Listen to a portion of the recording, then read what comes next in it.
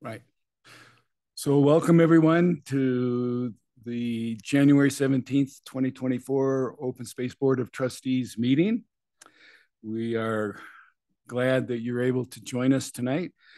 I'm going to run through the agenda real quickly just to make sure everyone knows what's on it and the timeframes that we'll be generally shooting for.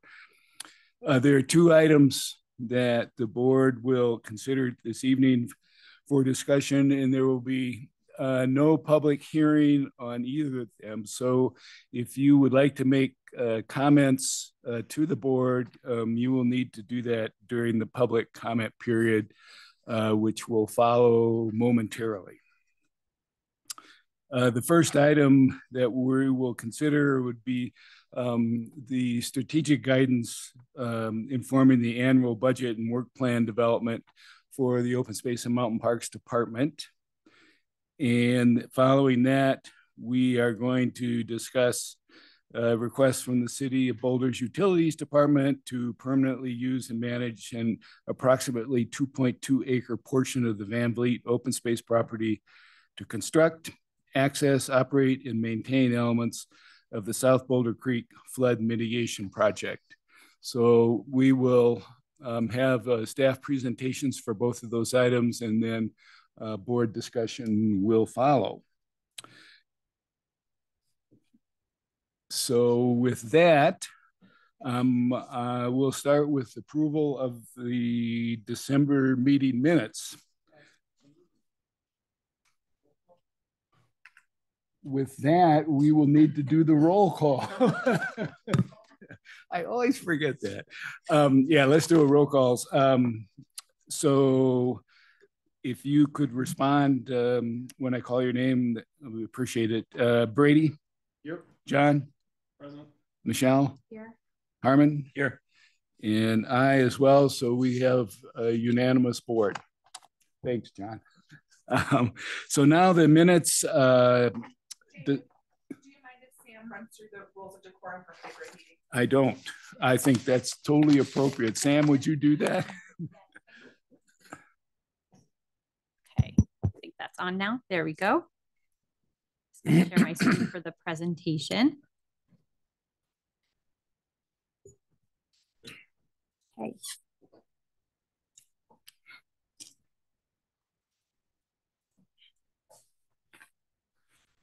The city has engaged with community members to co-create a vision for productive, meaningful, and inclusive civic conversations. This vision supports physical and emotional safety for community members, staff, and board and commission members, as well as democracy for people of all ages, identities, lived experiences, and political perspectives. For more information about this vision and the community engagement processes, please visit this link. The following are examples of rules of decorum found in the Boulder Revised Code and other guidelines that support this vision. These will be upheld during this meeting. All remarks and testimony shall be limited to matters related to city business. No participant shall make threats or use other forms of intimidation against any person. Obscenity, racial epithets, and other speech and behavior that disrupts or otherwise impedes the ability to conduct the meeting are prohibited. Participants are required to sign up to speak using the name they are commonly known by, and individuals must display their whole name before being allowed to speak online. Currently, only audio testimony is permitted online. If we have folks who would like to speak during the public comment section, there are two ways to do that. First is to raise your hand. So you'll either see the raise hand icon at the bottom of your screen, or you can click the participants box, the three dots on the bottom right, and then click raise hand and it'll raise your hand for you. If you're joining by phone, which we don't have anyone joining that way right now, but you'll press *9 and it'll raise your hand.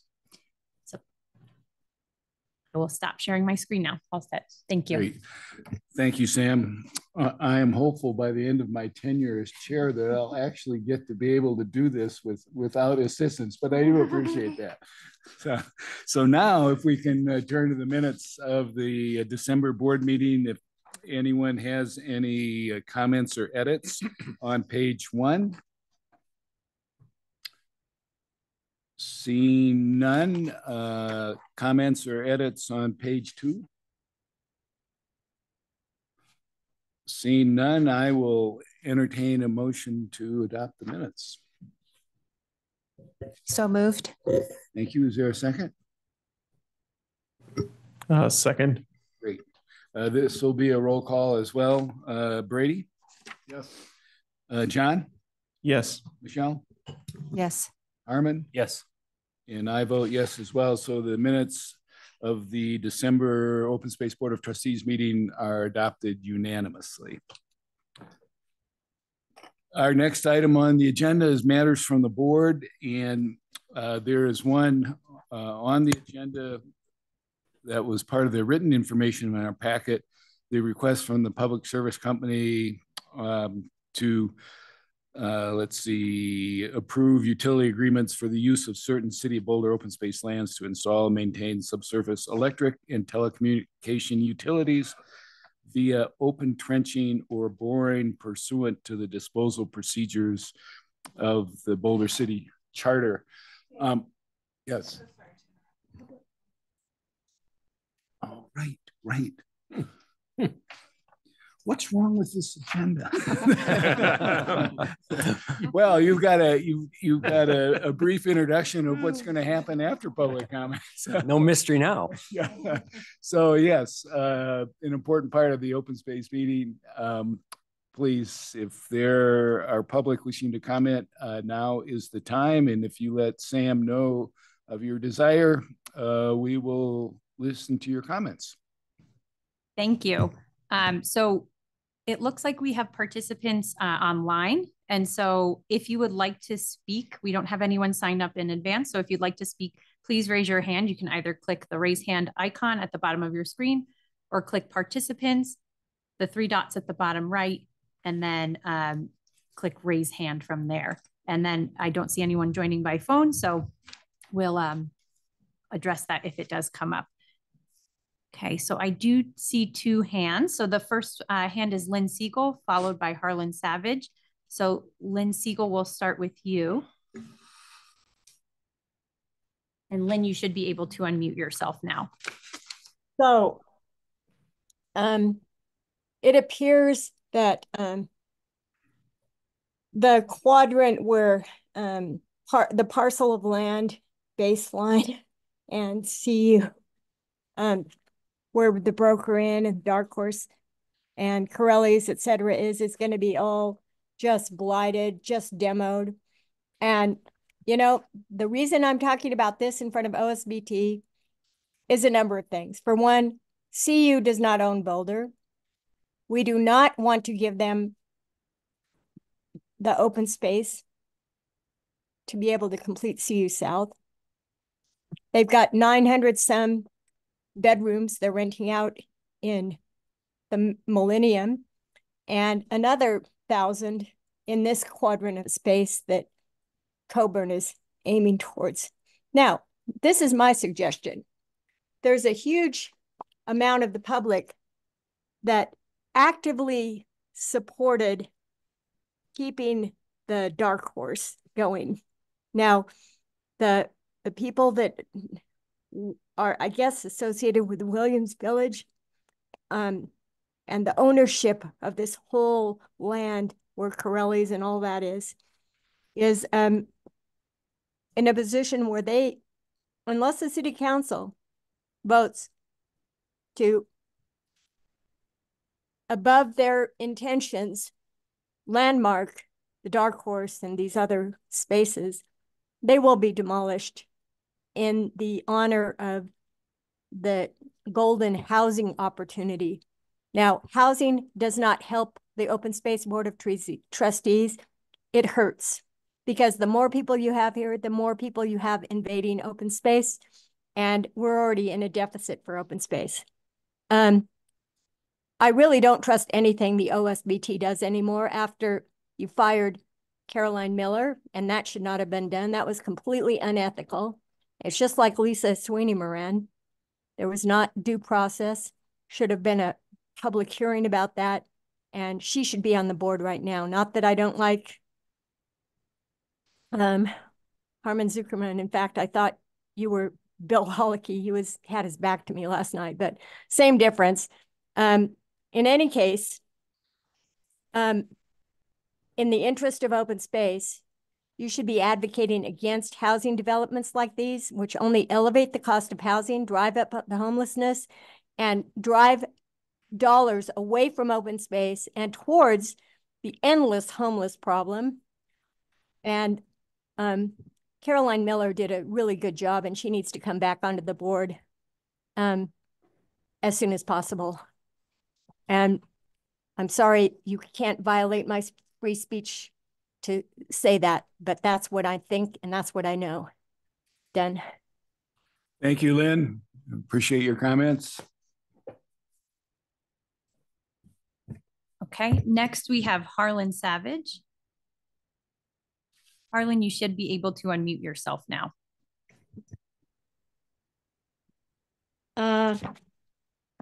Did that work?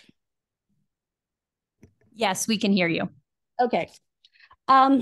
First, thank you for providing the staff memo that gives the background for tonight's meeting. I have two sets of questions that I think need clarification and amplification. The first is that the memo makes it clear that the lands in question are or will be owned by the city of Boulder, and that they will be controlled, used, managed by the OSMP or utilities departments. And for clarity, I think more detail is needed in some of these statements.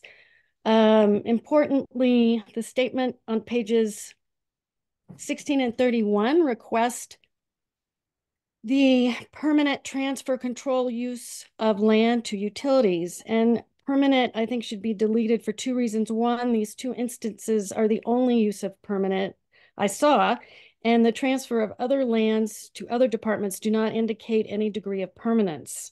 And then second, the document also makes it clear that if the dam is decommissioned, abandoned, that the land will revert to OSMP management. So it is not intended that utilities will permanently hold the land.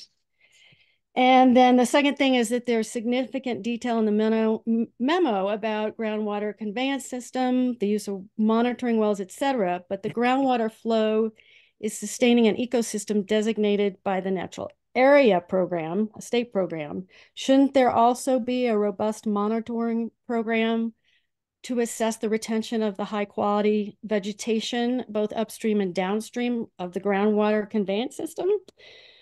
In addition to monitoring for the federally listed species there, I'm wondering if there are plans to monitor and assess the retention of the diverse native plant and wildlife species that are there, and to see if they are surviving, thriving, what's happened to them as a result of building the dam and flood wall. So hopefully more attention and more detail can be provided to answer these questions. Thank you.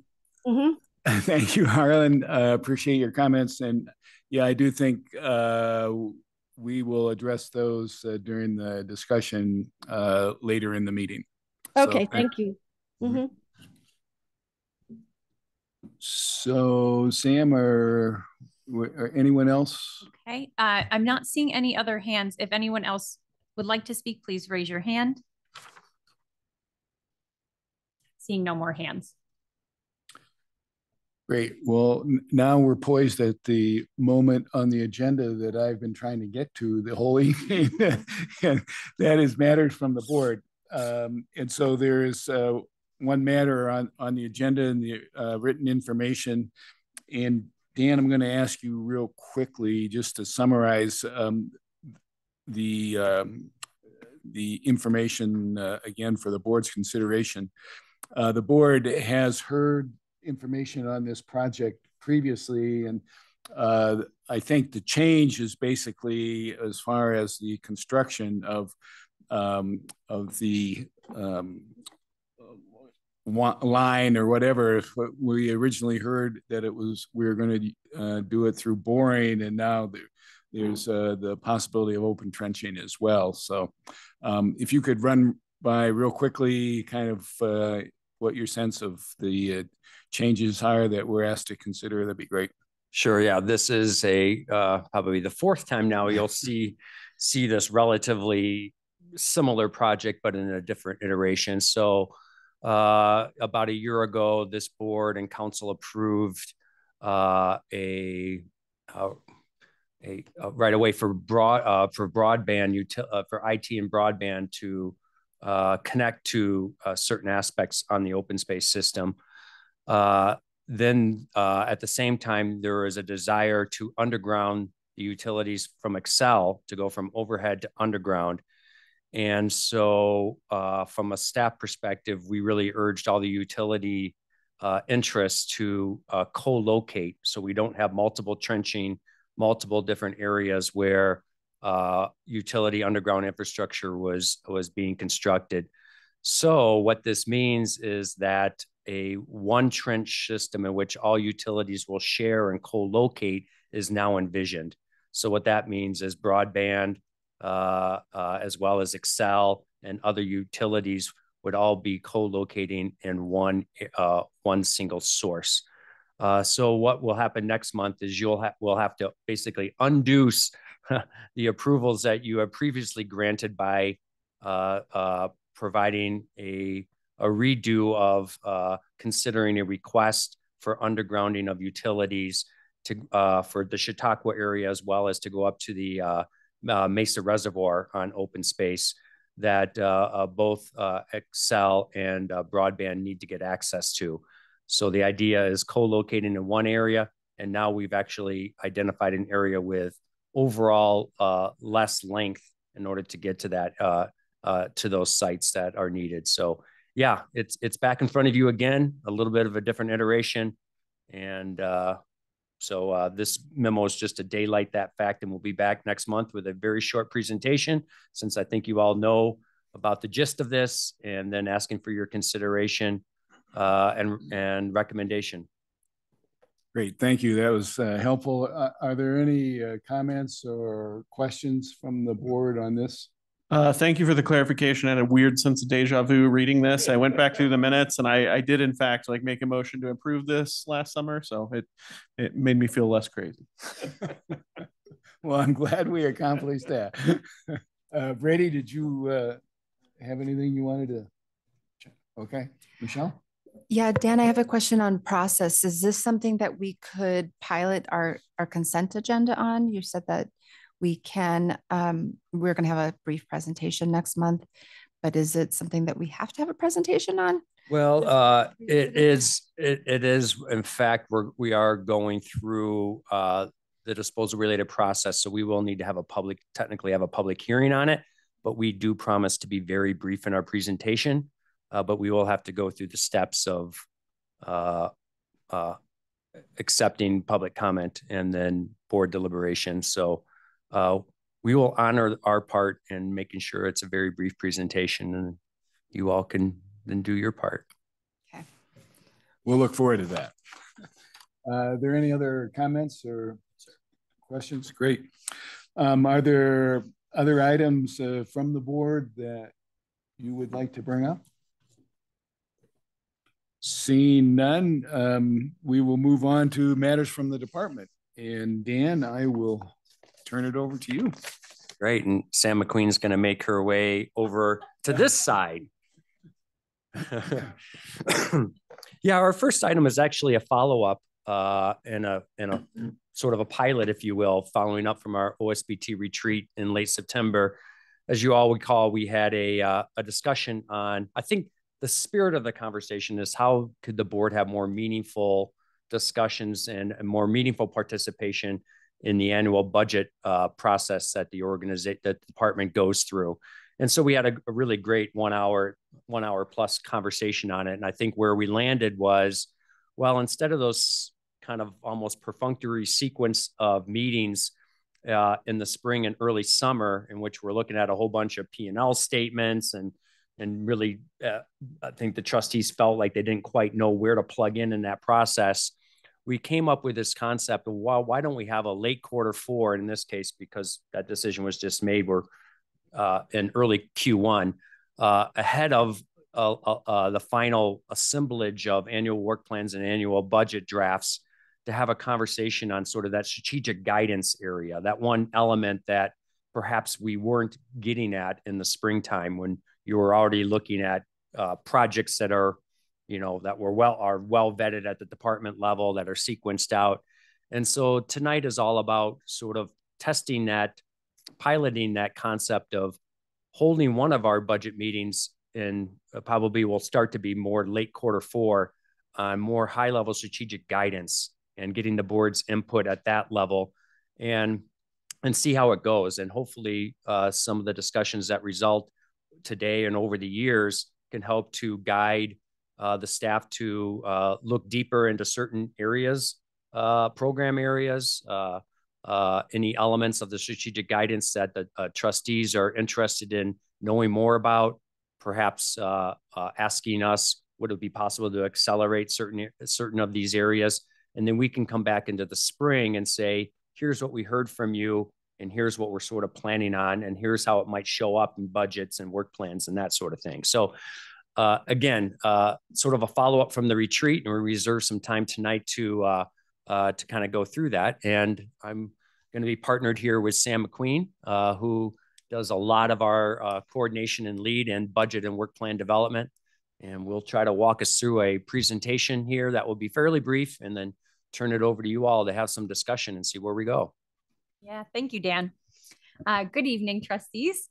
I'm Sam McQueen. I'm the Business Services Senior Manager, and I'll be presenting on strategic budget guidance with Dan tonight. So we'll start by giving an overview of strategic budget guidance. Next, we'll take a closer look at one type of strategic budget guidance called strategic enhancements. Then we'll review proposed changes to the budget process timeline, and we'll close with questions and discussion. So I'm going to turn it back to Dan from here to give us the overview of strategic budget guidance. Yeah, so there's a number of different documents, plans, guidance that we rely on sort of that higher level up. And we just listed here that sort of come top to mind for us. And you start with some things that are sort of the highest level of strategic guidance, and that's the Boulder Valley Comprehensive Plan, and what the City of Boulder is calling the SARE framework, or Sustainability, Equity, and Resilience Framework. And then stemming down from those documents, you start to get a little bit more granular, although still very high up. The citywide strategic plan is going to be a new document that is going to be daylighted later in Q1 with council. And that is an overall very high, what are high priority strategies at the citywide level that we're looking to emphasize.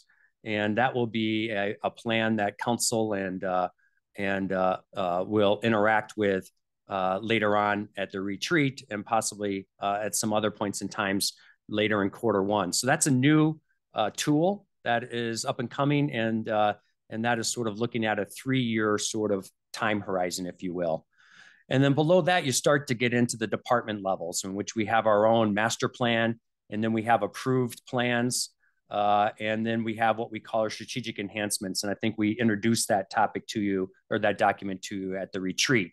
And those are just a couple of things that we highlight from department leadership down to staff about, hey, we have a lot of things going on, a lot of guidance, but here's a couple of areas that we really want to make sure we move the needle on. So we call those strategic enhancements. Next slide. Yeah. So here's kind of a look at the citywide guidance of as far as how these fit in terms of that pyramid of going at the very highest level and starting to get a little bit granular. So you start with the SARE framework on top, then you got the Boulder Valley Comprehensive Plan, then you move down to that new strategic, citywide strategic plan, and then you start getting into individual department guidance. So with that, I'm going to turn it back over to Sam, who's going to walk us through more of that guidance at the department level. Thanks, Dan. Okay, so we'll shift to department-wide strategic budget guidance now, as Dan mentioned. So you may recognize this image from the master plan document. The master plan provides that first level of guidance, particularly the tier 1 strategies identified in the plan. That's followed by system-wide management plans, then trail study area plans, and finally integrated site plans, or ISPs. We'll talk about strategic enhancements later, but want to call out here that strategic enhancements could highlight components of any of these guidance documents in a given period. They provide extra emphasis on priorities from these other areas. So within the master plan, I mentioned that it identifies what we call tier 1 strategies. These are likely familiar to you as they're referenced in budget and other conversations with the OSBT. Tier 1 strategies are considered the most important and will be accelerated and emphasized with more staff time and funding. So those strategies are listed here. We'll look at a quick example of how tier 1 master plan strategies are referenced in our budget conversations. During the 2024 budget planning process with the OSBT, which took place in spring and summer 2023, we showed you 5-year capital improvement program or CIP investments in each tier of master plan strategies. Overall, the investment by tier in the CIP is consistent with the department's goal to prioritize tier 1 strategies. We plan to continue tying our budget to master plan strategies and highlight investments by tier in the upcoming 2025 budget planning process. We're going to shift our focus now to strategic enhancements. That's that bottom box down there. So OSMP strategic enhancements are one of several citywide or department-wide strategic budget guidance tools that we referenced earlier in the presentation. They're listed separately from the pyramid we just reviewed because, as I mentioned, they're used to call out priorities from other guidance for particular emphasis in a given period. They're also used to communicate goals to OSMP staff and help set priorities for major projects or initiatives. And the strategic enhancements are typically shared with staff as part of the budget planning process for the next year. We've shared strategic enhancements with the OSBT in previous years, and some of those are listed here. They include make additional investments in equity programming, increase and operationalize funding for agricultural management, and accelerate efforts in science and climate resilience. In practice, these have been used to inform OSBT agenda topics and budget priorities. So here are a few instances where strategic enhancements were referenced to determine agenda items for the OSBT. In January 2023, staff provided a prairie dog management update, which was informed by the particular emphasis on increasing and operationalizing funding for agricultural management that year. And equity initiatives for board and commissions were discussed with the OSBT in February 2023, which aligns with the department's strategic enhancement to make additional investments in equity programming. And then a science and climate resilience update was reviewed in March, and then a tribal relations update was brought that same month, which again tied to OSMP's emphasis on making additional investments in equity programming. Here's an example of the use of strategic enhancements to guide budget decisions. Sorry, that is very small. It is also included in your memo, so hopefully I just tried to call out a few things here. The increase in operationalized funding for agricultural management strategic enhancement was used to inform changes to personnel, non-personnel, and CIP budget items. You can see that over a 2-year period, OSMP added agricultural land management, prairie dog, and water resources positions. On the non-personnel side, $200,000 was converted from pilot funding to an ongoing part of the department's budget to pay for barrier fencing. The barrier fencing example highlights that although something may be called a strategic enhancement for a year or two, OSMP doesn't stop working on these items after that period ends. The 2-year period signifies increased focus and investment to accelerate the work, but that work is often maintained and becomes an ongoing part of the budget and work plan. The 2024 to 2025 strategic enhancements are listed here. They are wildland fire resilience programming and planning, enhanced presence on the land, and looking ahead, prioritize integrated work planning. Each of these is described in more detail in the memo.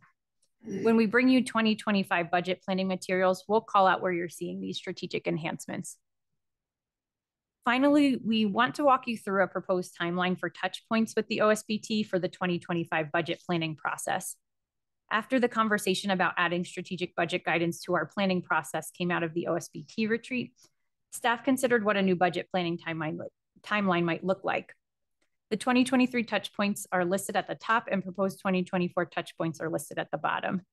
A few key changes from last year to this year. We're proposing, we've already pulled the strategic budget guidance conversation out of the next year's CIP and operating budget update and are bringing that to you in January. We're proposing to change the revenue update and budget process overview in April from a written update and presentation to just a written update to set the groundwork for the May through July discussions. Then we'll keep May and June as written updates and presentations, and public hearing will be held again in July. If there's additional information you request during this meeting, we'll make sure to address it in the May through July meetings. Okay. And so we'll close now with 4 questions to guide your discussion. We can go through these, or there may be, so I'll read through them. These were also included in the memo. The first question is there a particular tier 1 strategy the OSBT is interested in having a greater understanding of in terms of how OSMP is elevating this area? Is there a particular past or current strategic enhancement the OSBT is interested in having a greater understanding of? Is the OSBT interested in having a greater understanding of the city's SARE framework and how or why SARE is becoming an important consideration in budget and work plan development for city departments? And then because the department has already submitted the 2024 budget, does the OSBT wish to provide high-level strategic guidance regarding accelerations for 2025 through 2026? So we hope that between the retreat conversation and all of us having now, oh yeah, I remember that conversation, and having some connection back to our September conversation to today, we could sort of jump off of this presentation and turn it over to you to kind of see where things go. And again, this is sort of a pilot area. We've sort of haven't had this kind of discussion within a format like this. Admittedly, I think we'd feel better if we were all around a table and kind of having that conversation rather than in this formal setting, but let's give it a try. Great. Thank you, Dan and Sam. Appreciate that. What I'm going to suggest is that we work our way through the questions, but before we do that, I wanted to give Brady a chance, since you were integral to the budget conversation at the retreat, whether there's anything specifically that you'd like the board to focus on in its discussion, or any other comments or observations you have that might move us along. I'd just like to start off by just thanking you all for coming back to us relatively quickly the very beginning of the year to open this up and being open to looking at how we've done things and changing. So I just think that's exemplary, and I really appreciate that, and the way that you frame this as being an open conversation. And so I'm kind of imagining we're all around the table right now, so that's good. I mean, I think we should. You all frame some questions. I have some other kind of questions that I'd like to at least pose. Maybe we don't resolve them tonight is fine, but however you want to manage this. And Michelle, do you have anything that you wanted to make sure that we cover? Yes, I also just wanted to thank you all for putting this together. I had to read this memo a couple of times to see like where this was going. And my understanding is that you were providing us some, well, first of all, I had to get my head around strategic enhancements. Departmental priorities, it just seems more intuitive to me. But I understand that you're using that terminology. I don't know when you switched it over, maybe around the master 2 years plan ago, time. about, yeah. Okay. So I had to kind of rewire my brain. Okay, these are the priorities that you were running with. You make like 1 to 2 year investments in them, and then they get operationalized over time. And so you're all looking at your budget process in a multi-year sort of time frame. When we've looked at the budget, it's been 1 year basically at a time. And that was my primary feedback at the retreat, is like understanding where the department is headed, not just 1 year at a time, but having some sort of preview into the out years. And so this has been helpful for me to understand, at least in a 2 year calendar timeframe. So the memo goes through what you've done in the what you've targeted in the last couple of years, and then you listed out like 24 to 25. I'm curious to see, like, when you add the touch point, so you're going to subtract a touch point, but you're going to add a touch point later in the year where we actually go through the next 2 years, right?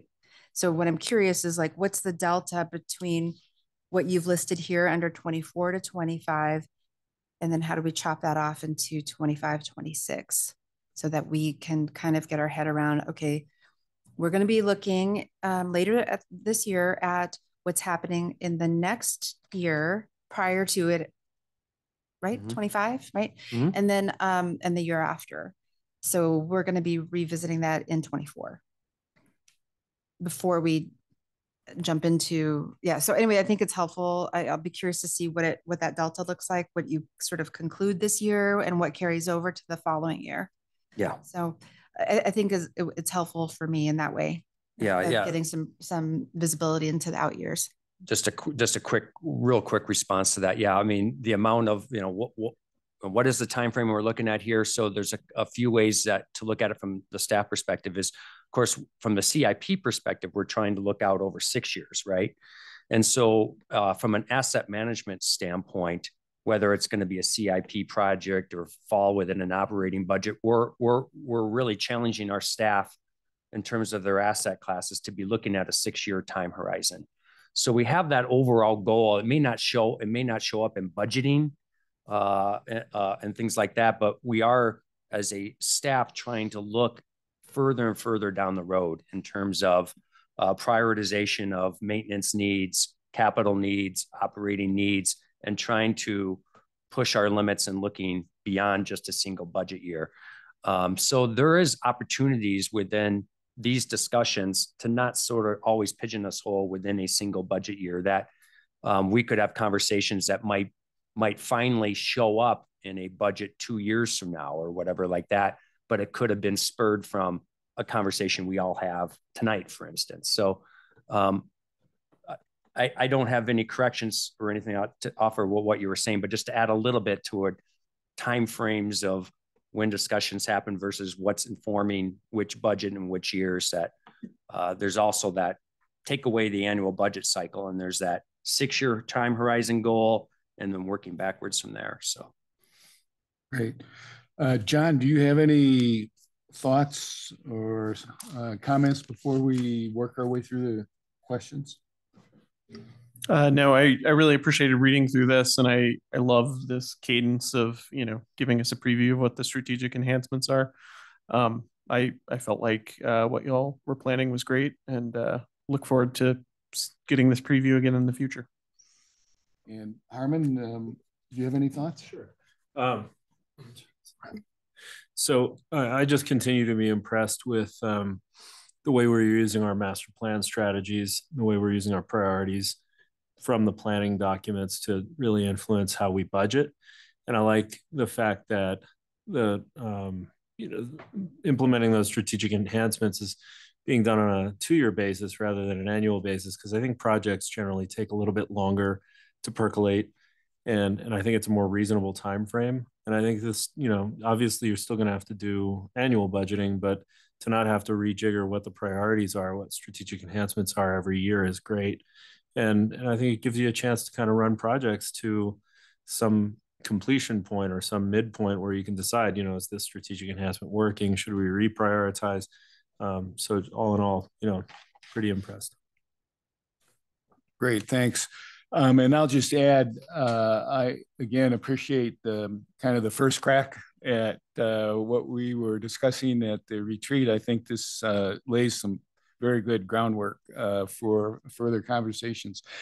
My focus, though, will be on question 3 and the sustainability, equity, and resilience framework. I'm a little concerned that we are kind of incorporating that before or in addition to the framework in my mind that is really critically important for a natural resource management agency, and that is making sure that the land management, the natural environment management is key. And so I'm just a little hesitant to jump full bore into a framework that, from my perspective, looks to be a little more bureaucratic and administrative rather than the focus that I think we need to continue to have in the forefront, and that is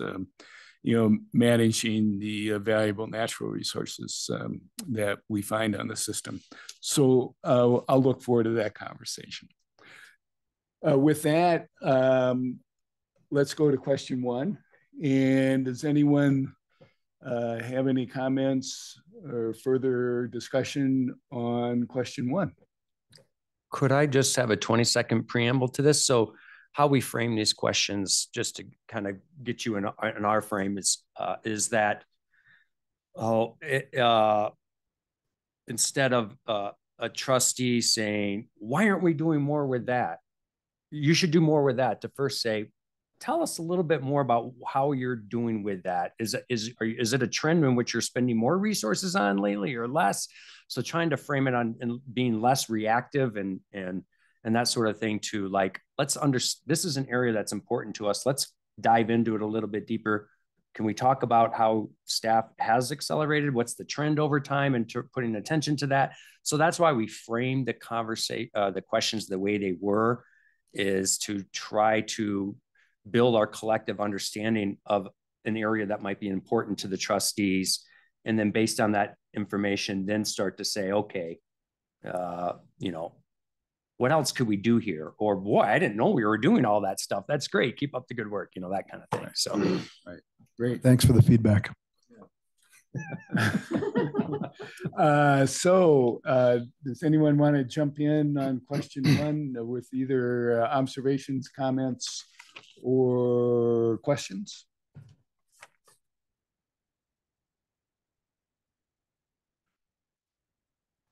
Hearing nothing. What I will then offer is that, the question for me is, the wildfire mitigation, proposed strategy. And again, my concern is that, and it's really critical that we do the, the planning. That's the basis for that. But I also am concerned about the use of the word mitigation in the sense of, again, resource management or ecological management. And so for me, the concern is in that particular strategy that we not lose sight of, what we need to be doing on the ground as far as managing those forest and grassland areas. Because I think, especially based on the Marshall fire, that there's a lot of community concern about hazard and risk. And in that conversation, there's not much room for talking about, the ecological value of those resource areas. And so I would offer that that's a really important strategy, but we as the Open Space and Mountain Parks Department ought to keep in mind the natural values that need to be either protected or restored or managed as part of that whole strategy. Are there any other comments or suggestions as far as a specific tier 1 strategy that you might be interested in talking about further? Seeing none, let's go to question 2. So is there a particular past or current strategy enhancement that we're interested in having a greater understanding of? Are there some? Yeah, Brady. I've got a comment and maybe a few questions in this regard. So when I was reading this document, I had to get my head wrapped around some of our terminology, like enhancements and accelerations within the context of a budget. I take that to mean additional spending. Generally that's the case. And the thing that whenever I'm looking at a budget, I'm wondering, well, what are we not doing? If everything can't be a priority, obviously, no matter how many dollars and people we have. And so as things become more of a priority, what's coming off? And I had to use the thesaurus for this, but what would be strategic diminutions? I think I'm pronouncing that correctly. Like what are the things we're not doing? What are the cuts we're making? And I think as a relatively new trustee, some of my discomfort in terms of being in charge of reviewing a budget and making a recommendation to council is feeling that I don't have a whole lot of visibility in the base budget, that that what has gone on before, and which is part of why I was interested in taking a look at this. And so I have a hunger to have some more visibility in that. I'd be really curious to hear what do we learn, what programs do we launch, or what are we cut. There were a few places in the narrative in this memo that I caught where this is being transitioned from that, or we're taking this position and morphing into that. But yeah, I just think I think it's just the nature of our work that it's much easier to add things on than it is to take away. And I think that makes our job ever more difficult over time. In terms of enhancements too, I'd love to see metrics for success that go beyond just our goal is to launch this program. So we launch this program and that's the metric of success. Okay, so we launched the program. What was the impact that we hoped it would have? And I think continuing to report on those for multiple years, even beyond the time when the enhancement would be considered to be active, presumably it remains enhanced over time. And I think having the three main ones that we have today, I'm just kind of spitballing here, but maybe we report on them for the next 6 years, and we just keep looking. They go further down the list, but way back in 2024, we had the idea that we wanted to enhance these things. How did it go? Are those expenditures still happening? And if so, how and why? Brady, can I just jump in before please? I'm sorry, I'm monologuing. Please. No, go on, because I do think there are a couple of examples of what you're talking about in the memo, and I just want to highlight those that might, provide a little more detail to what Brady's saying. So one of the accomplishments was repurposing a vacant trail supervisor position in 2023 to serve as a third ranger supervisor. And so in my mind, Sam, when I read that, it's like, well, we have been talking as a board about the importance of, the trail maintenance effort by the department that, trying to bring our trails up to a, higher standard. And so what's up with that? How is that actually fitting into, that whole overall trail trail maintenance conversation? And then let's see, the other thing I was going to, now I've forgotten what the other example was that I see it. So on the next page, we're increasing the forestry crew from 8 to 13. And I think in conjunction with Brady's observation on success metrics, it looks like that's, bodies are kind of the measure.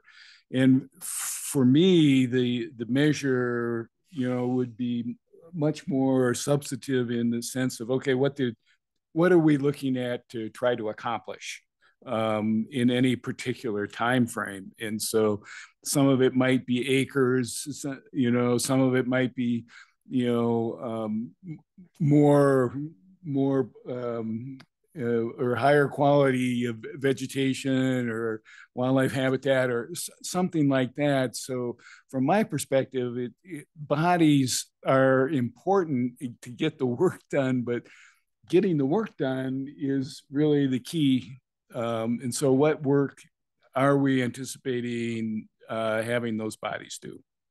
And I think, I know that we're planning on in our subsequent touches at the budget of probably filling in some of that detail. But I think initially in the strategic enhancement conversation, it's good to kind of have that goal or vision out there as part of the information that the board's considering, so that the board can, over the next few months, can give that some thought and then is prepared when more detail comes up later in the year on the budget to talk more intelligently about it. I don't know whether that was helpful or not, but Brady, but I thought those were two examples that would be helpful. And in making my comment, I didn't mean to insinuate we're not doing that in any way, by the way, but just, but so anyway, I've got a few other comments, but we keep moving forward through these questions. Okay. I'll chime in again later. So is there any other comment or question on question 2? Let's go to question 3 then. And that's the one on the sustainability, equity, and resilience framework that the city has developed that we're trying to integrate the departmental budget into. And so are there some comments or observations on that? I had a question. So right now, all of our expenditures are linked back to some degree to our top tier strategies. And is every single penny linked to those, or is there sort of I forget, is there sort of a other category?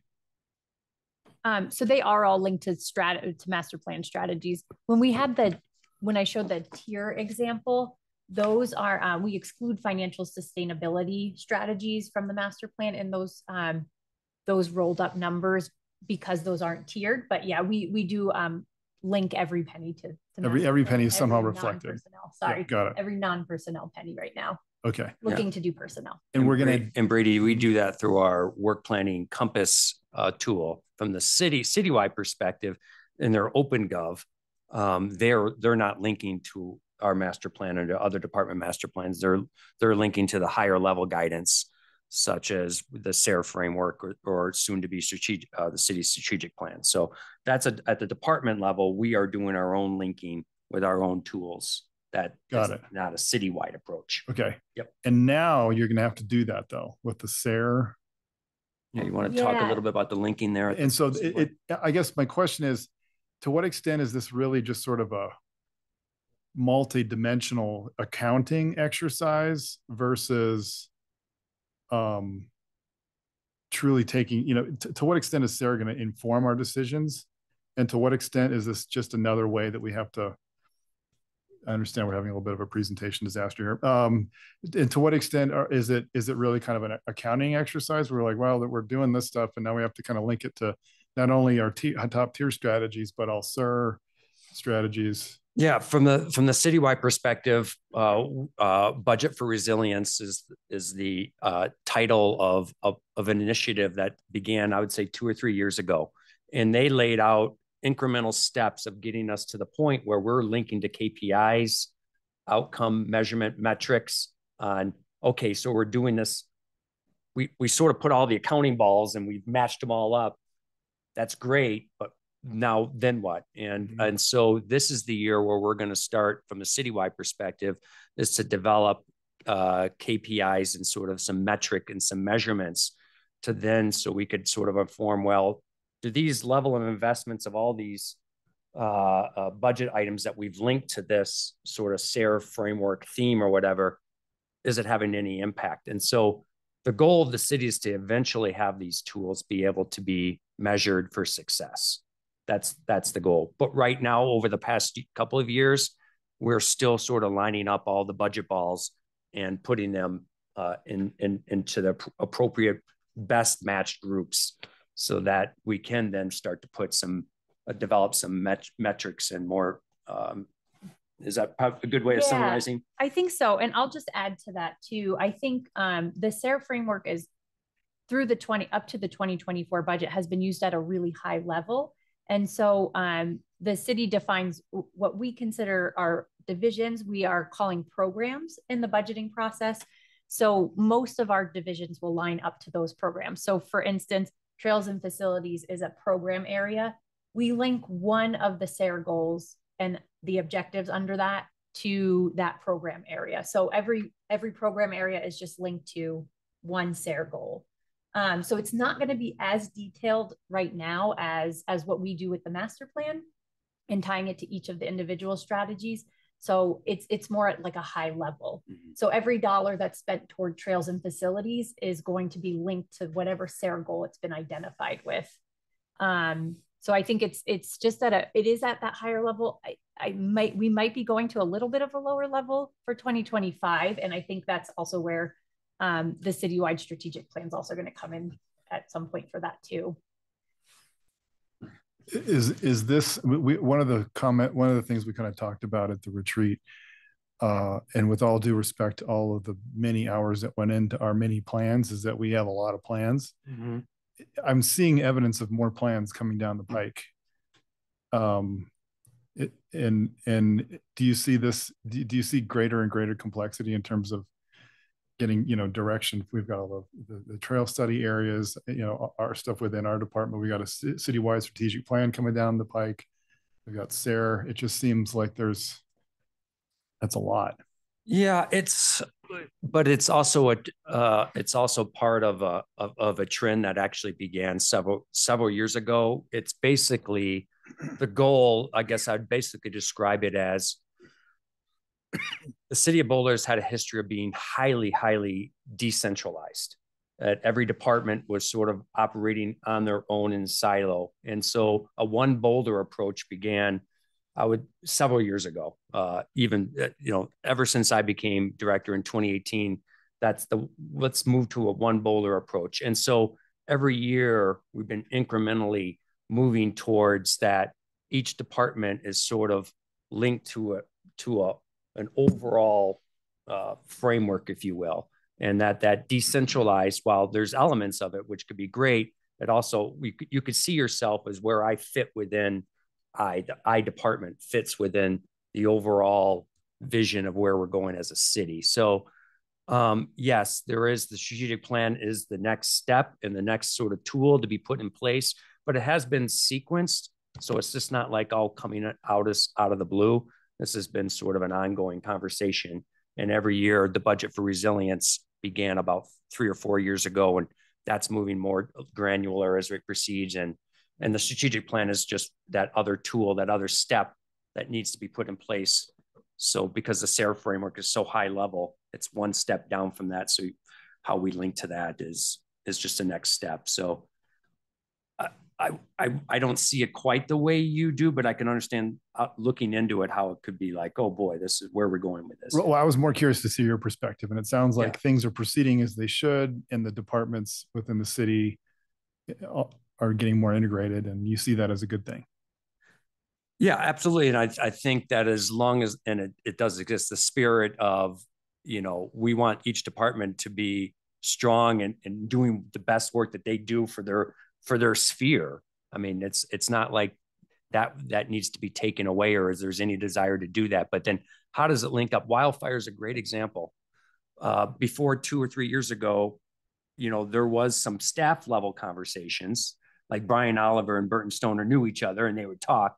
But the amount of integration that is now happening between various departments and agencies on wildfire is that classic example, is that we are all doing something. We just weren't as integrated and sort of strategizing together on those things. So on these common theme areas that we could plug into at the citywide level, I think it's basically let's talk, folks. Let's get together at the budget, the work planning perspective. And that's what you're starting to see.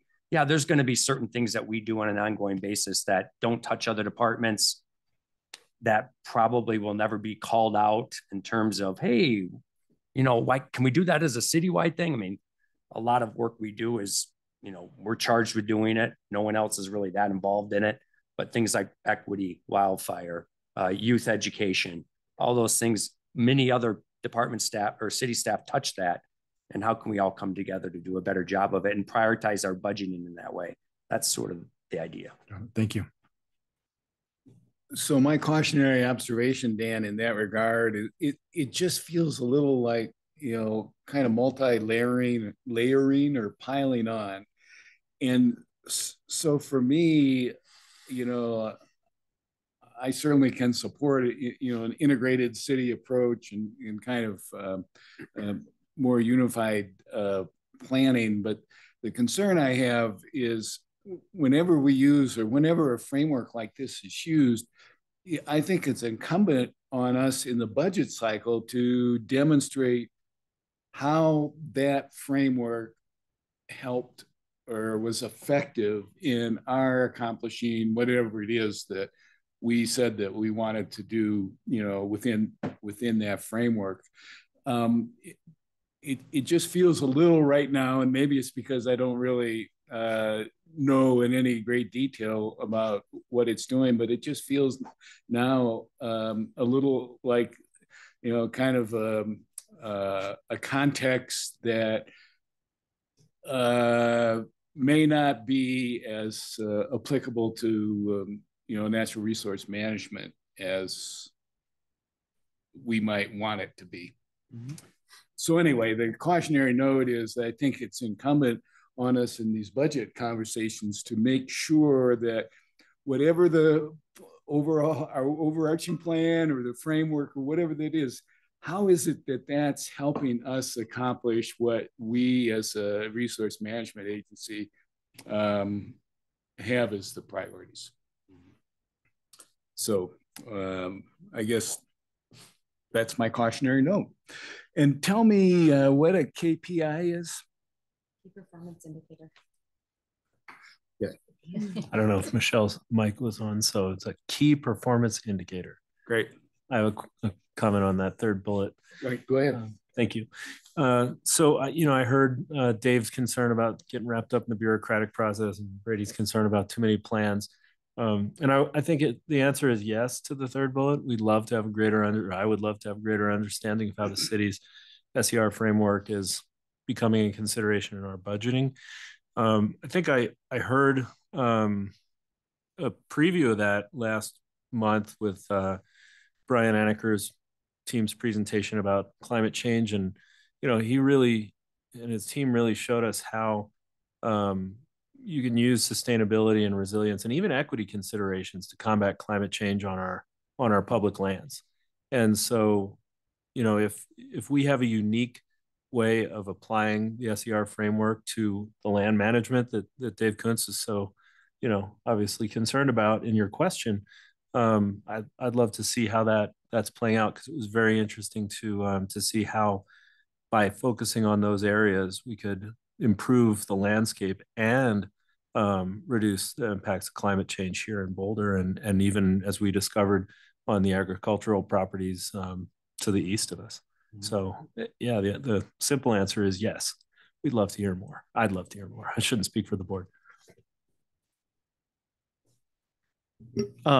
I think everyone else said it really well, but I will also add, I would love to hear more about how we're, using SIR and, considering it in the budget. I've been here long enough. I feel like I have a good sense of, how we tie everything to tier 1 strategies, but SIR is definitely a new thing. And I think it would be great for the board to get a better understanding of how we're considering that. So is that helpful? Yes, thank you. That's a good level of guidance for us to go back and start to plan for those April through July meetings. Great. And then we'll still go to question 4. That's what I was gonna, yeah. Thank you. Sure. So do we have any suggestions or guidance as far as the upcoming budget conversation? Michelle, I think you're anxious to do that. Yeah, so my answer to that question would be yes. And that goes to like having visibility into the pipeline. In the past, I have not felt like we really had real say in the budgeting process, because like these things were already sort of set to happen. And so and my experience on Parks and Rec Advisory Board, we actually had the ability to build a park earlier by looking into the out years and saying, why aren't we not funding that park? And it would, and solve for those components. And then we're able to build a park. I don't feel like we have that level of influence on this board, or at least we haven't, because we haven't had that visibility. Absolutely, I feel like, and that was a CIP matter, but that we were able to pull in, but also on the operating expense budget, just having visibility and the strategic enhancements that you have in mind for the out years, I think will be helpful in having a bigger picture view of how we're spending our money and investing our money. I'd like to jump on that. I think Michelle makes a great point. And I love that you are retweaking the budget planning and the touches that we're going to get. And I just would also ask once again that we we did get P&Ls, but they were really late in the game to my recollection last time. And I understand that your chart of accounts is pretty complicated, but I would love to see a P&L that has the appropriate level of granularity so we can get a really good idea of, relative investment FTEs within various departments and initiatives and how that's been trending in the past and how we see it trending in the next few years. I think that's just kind of a more specific way of saying what Michelle was. And if we see that in April, presumably we have an opportunity to provide some input that might actually have an impact on the outcome in the subsequent year. So I'm hungry personally for numbers, and to be able to put some quality time in with some financials and really get my head wrapped around where these 30-some million dollars are going every year and how our priorities are reflected in that. So thank you. Other comments? So I have another comment. I do want to definitely support the enhanced presence on the system. I think that that with the increasing recreation and potential impacts and our having a presence out there and being effective in that is extremely important, and especially in kind of the urban context that we're in, that we necessarily have to have a heightened presence out there. And a couple of other things, I guess. I am hoping that, in my mind, there are two real key elements that the department really needs to be paying attention to on the ground, in addition to having more boots on the ground.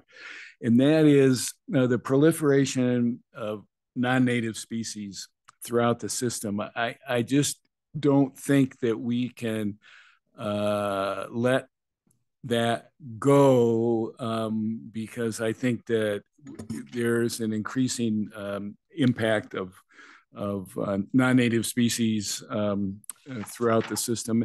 And then the other thing is, and we've talked about this a lot over the years, is that I think we still need to have the trail maintenance issue in front of us at all times, because I think, again, the potential for losing ground as we focus on other priorities in the department is high. And the fact of the matter is that the state of the trails system, I think, is the real commentary on the state of the department's management on the ground from many people's perspective. And so I think those two things we should not lose sight of. And I would strongly urge us to have those prioritized as well, because the potential to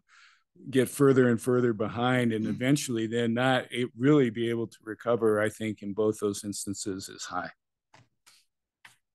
So with that, well said, Dave. Thank you.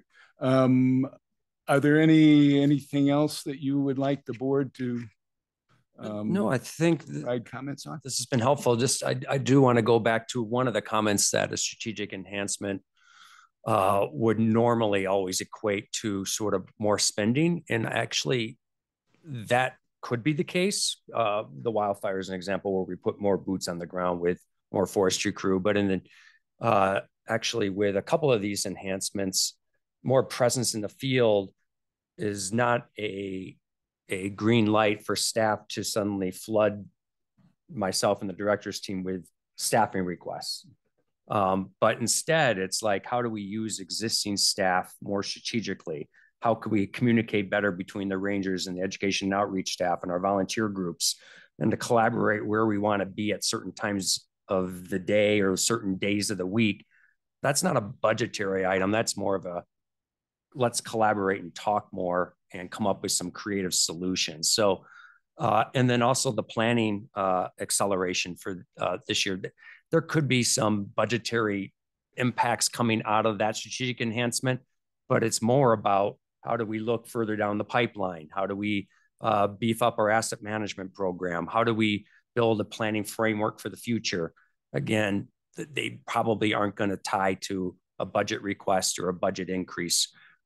So I just wanted to kind of go back to that yes, sometimes they do result in, we just physically need more money to build more barrier fencing, or we need to get an agricultural restoration crew out on the lands to restore these lands. So, and we don't have them, so we need to, bring them on. So it's both. And, but it's not always, an enhancement doesn't always equate to a budget enhancement. So I just wanted to kind of circle back to that one. Great. Well, listen, thank you very much. We really appreciate you're taking the lead on this, and especially I want to add my personal appreciation that the conversation at the board meeting in October that you ran with that, and I think this is a good beginning for the conversations that we will be having in the next few months. So well, how I see this conversation is that it's really informing the board kind of preliminarily to be prepared for some more specific detailed direction and proposals in the subsequent discussions. So we really appreciate your efforts and look forward to talking further. Great. So thank you. Thank you. All right. Thanks, Sam. Thank you. Okay. Do anyone have any further concluding observations? Are we ready to move on? So let us do that, and we will move on to the staff's presentation on the requests from the Utilities Department for the disposal of open space. We're going to get set up here with Bethany and Don joining me up here. And then also Joe Tadeucci from Utilities Department will probably grab a seat a little closer to the mic in case there's any questions for him as we go off the presentation and into some board questions. Yeah, so we do have a presentation queued up. And of course, you all received a pretty extensive memo. And I'll start off by saying, as we start to get prepared and get the presentation up, that one of our goals was to, as quickly as we can, assemble the information that we got through the formal request for the use of open space lands on December 15th, and which came with a bunch of information. There's also been a lot of project information that has come forth over the years and that has been presented to this board. And so we wanted to, from that December 15th request to tonight, as quickly as we could, to try to assemble that information for you all to help support late February and then March's board deliberations and consideration. So the spirit is that tonight is all about, we've done our,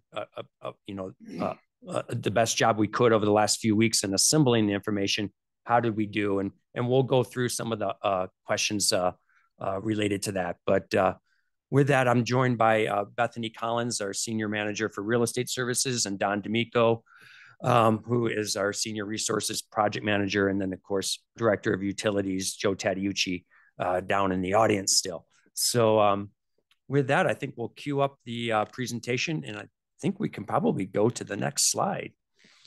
Yeah, so what is the goal for tonight? Our goal was to we put the memo out to you and to describe how the information in the OSBT memo is organized. We were very intentional in wanting to bring certain elements into the memo and how we organized the topic areas, and we'll go through that. We wanted to summarize the request that we received from utilities and its relations to the license and disposal guidance document. That guidance document is one of the areas that we really looked as a framing document for how we are assembling all the information, because that guidance document was reviewed and sort of accepted by this board in 2022. So that's a foundational document that we're considering. Mainly Don, Bethany, and then Don will summarize the mitigation project and the monitoring plan.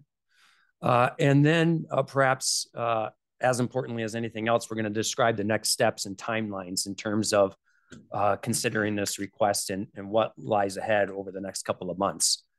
I do just want to emphasize tonight that there is no staff recommendation before you, and there's no deliberation and consideration tonight on the request itself from utilities.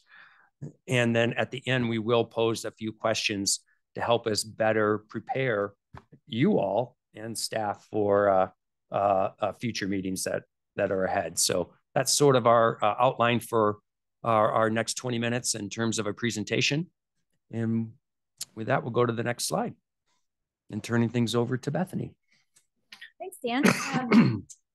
Good evening, trustees. I'm very tall in this chair. I'm taller than normally. So let's dive right into the memo and a bit, which is generally structured. Can you hear? Yes. I'm just far away from it. Can't get down. Shoulders. I know. Okay. I'll just lean. Okay. So the memo is generally structured to outline the elements of the request and associated matters, as well as how the request falls within the framework of OSMP's license and disposal guidance. Additionally, we'll be touching on the parallel annexation application related to the flood project. The major elements of the request from utilities include some general details on the flood mitigation project, identification of the areas of the Van Vliet open space and CU South properties associated with the flood project, and information on the mitigation project and annexation related to the flood project. The request and memo generally follow the OSMP's license and disposal guidance, including details on the impacts and benefits of the proposed transfer, alternatives, value and cost information, specifics on the mitigation project, and monitoring, and alignment with the June 2021 OSBT resolution and CU South annexation agreement. Next slide, please, Leah. So touching on various elements of the request from utilities. Next slide, please. So let's get our bearings first. I've recently realized that the open space land in this area has never been identified as the Van Vliet open space until now. This nomenclature of referring to our properties after the grantee or seller tends to be internal to OSMP for ease of overall property identification. The open space parcel we're looking at is part of a large complex of properties north and south of Highway 36, acquired from the Van Vliet family in the late 1970s. And is east of the approximately 300 acre CU South property currently owned by the University of Colorado. Next slide, please. As a brief overview, the City of Boulder's South Boulder Creek Flood Mitigation Project, which is managed by utilities, includes a flood wall or spillway, outlet works, detention area, and groundwater conveyance system infrastructure. This is the first phase of the three-phase plan approved by City Council in 2015, and is also included and prioritized in the CU South guiding principles in the Boulder Valley Comprehensive Plan. This phase is intended to protect life and safety by addressing flooding in the area known as the West Valley via construction of a regional detention facility and flood wall upstream of Highway 36. As designed, it will provide flood protection for approximately 2,500 residents and 260 structures, which includes 1,100 dwelling units approximately. Next slide, please. Tonight's request centers on, and I'm sorry you can't see the blue in these two well, or the colors in these two well, but they are also in your memo, same figures in your memo. Tonight's request centers on the need to construct some of the spillway infrastructure for the flood mitigation project on an approximately 2.2 acre portion of the city's Van Vliet open space property, which is managed by the Open Space and Mountain Parks Department. The location of the spillway is necessitated by the site's topography, including the elevation of US 36, as well as the location of existing utilities.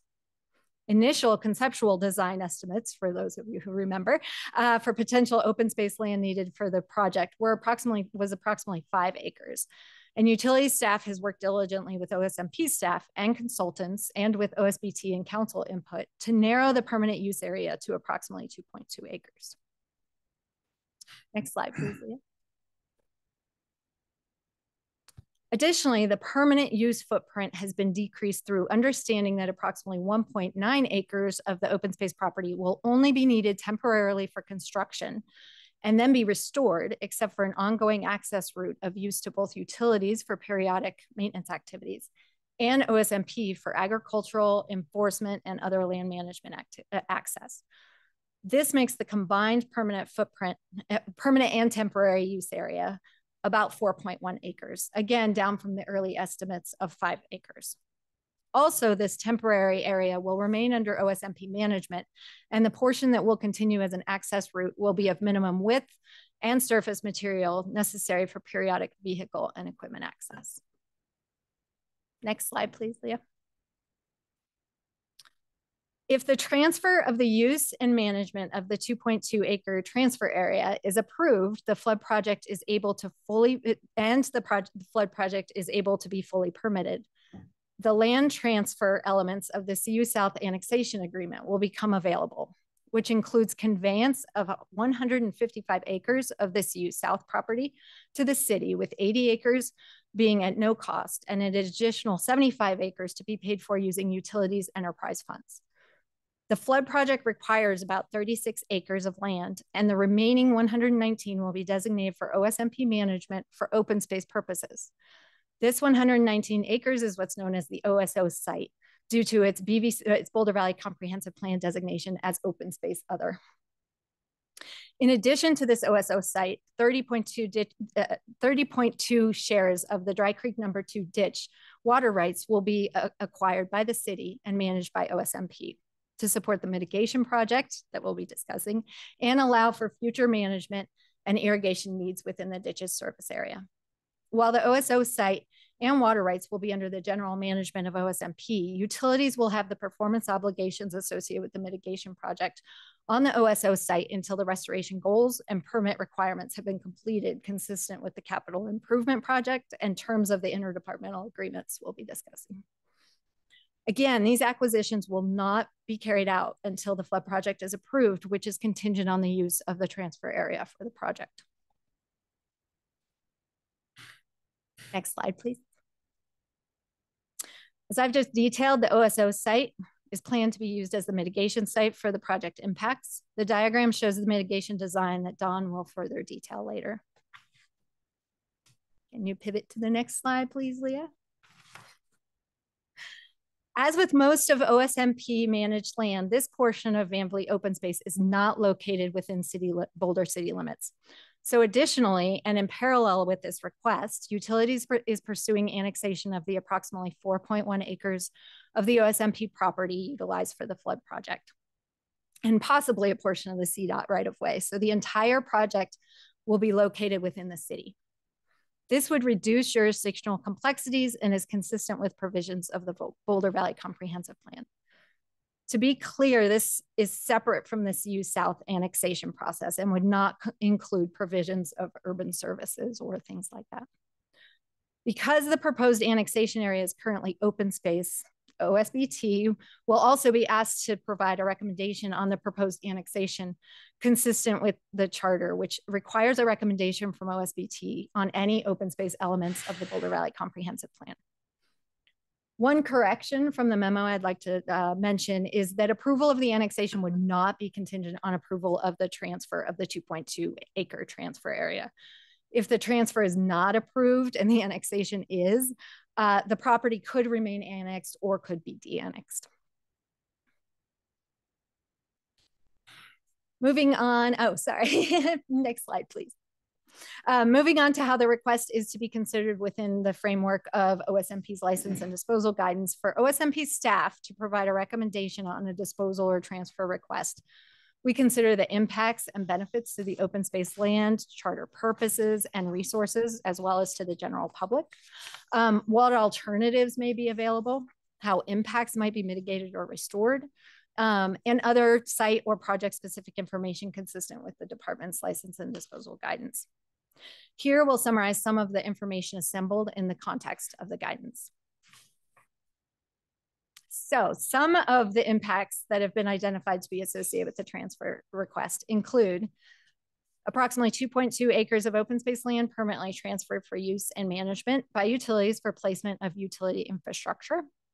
approximately 1.9 acres of open space land temporarily disturbed during construction and partially restored for ongoing periodic access needs.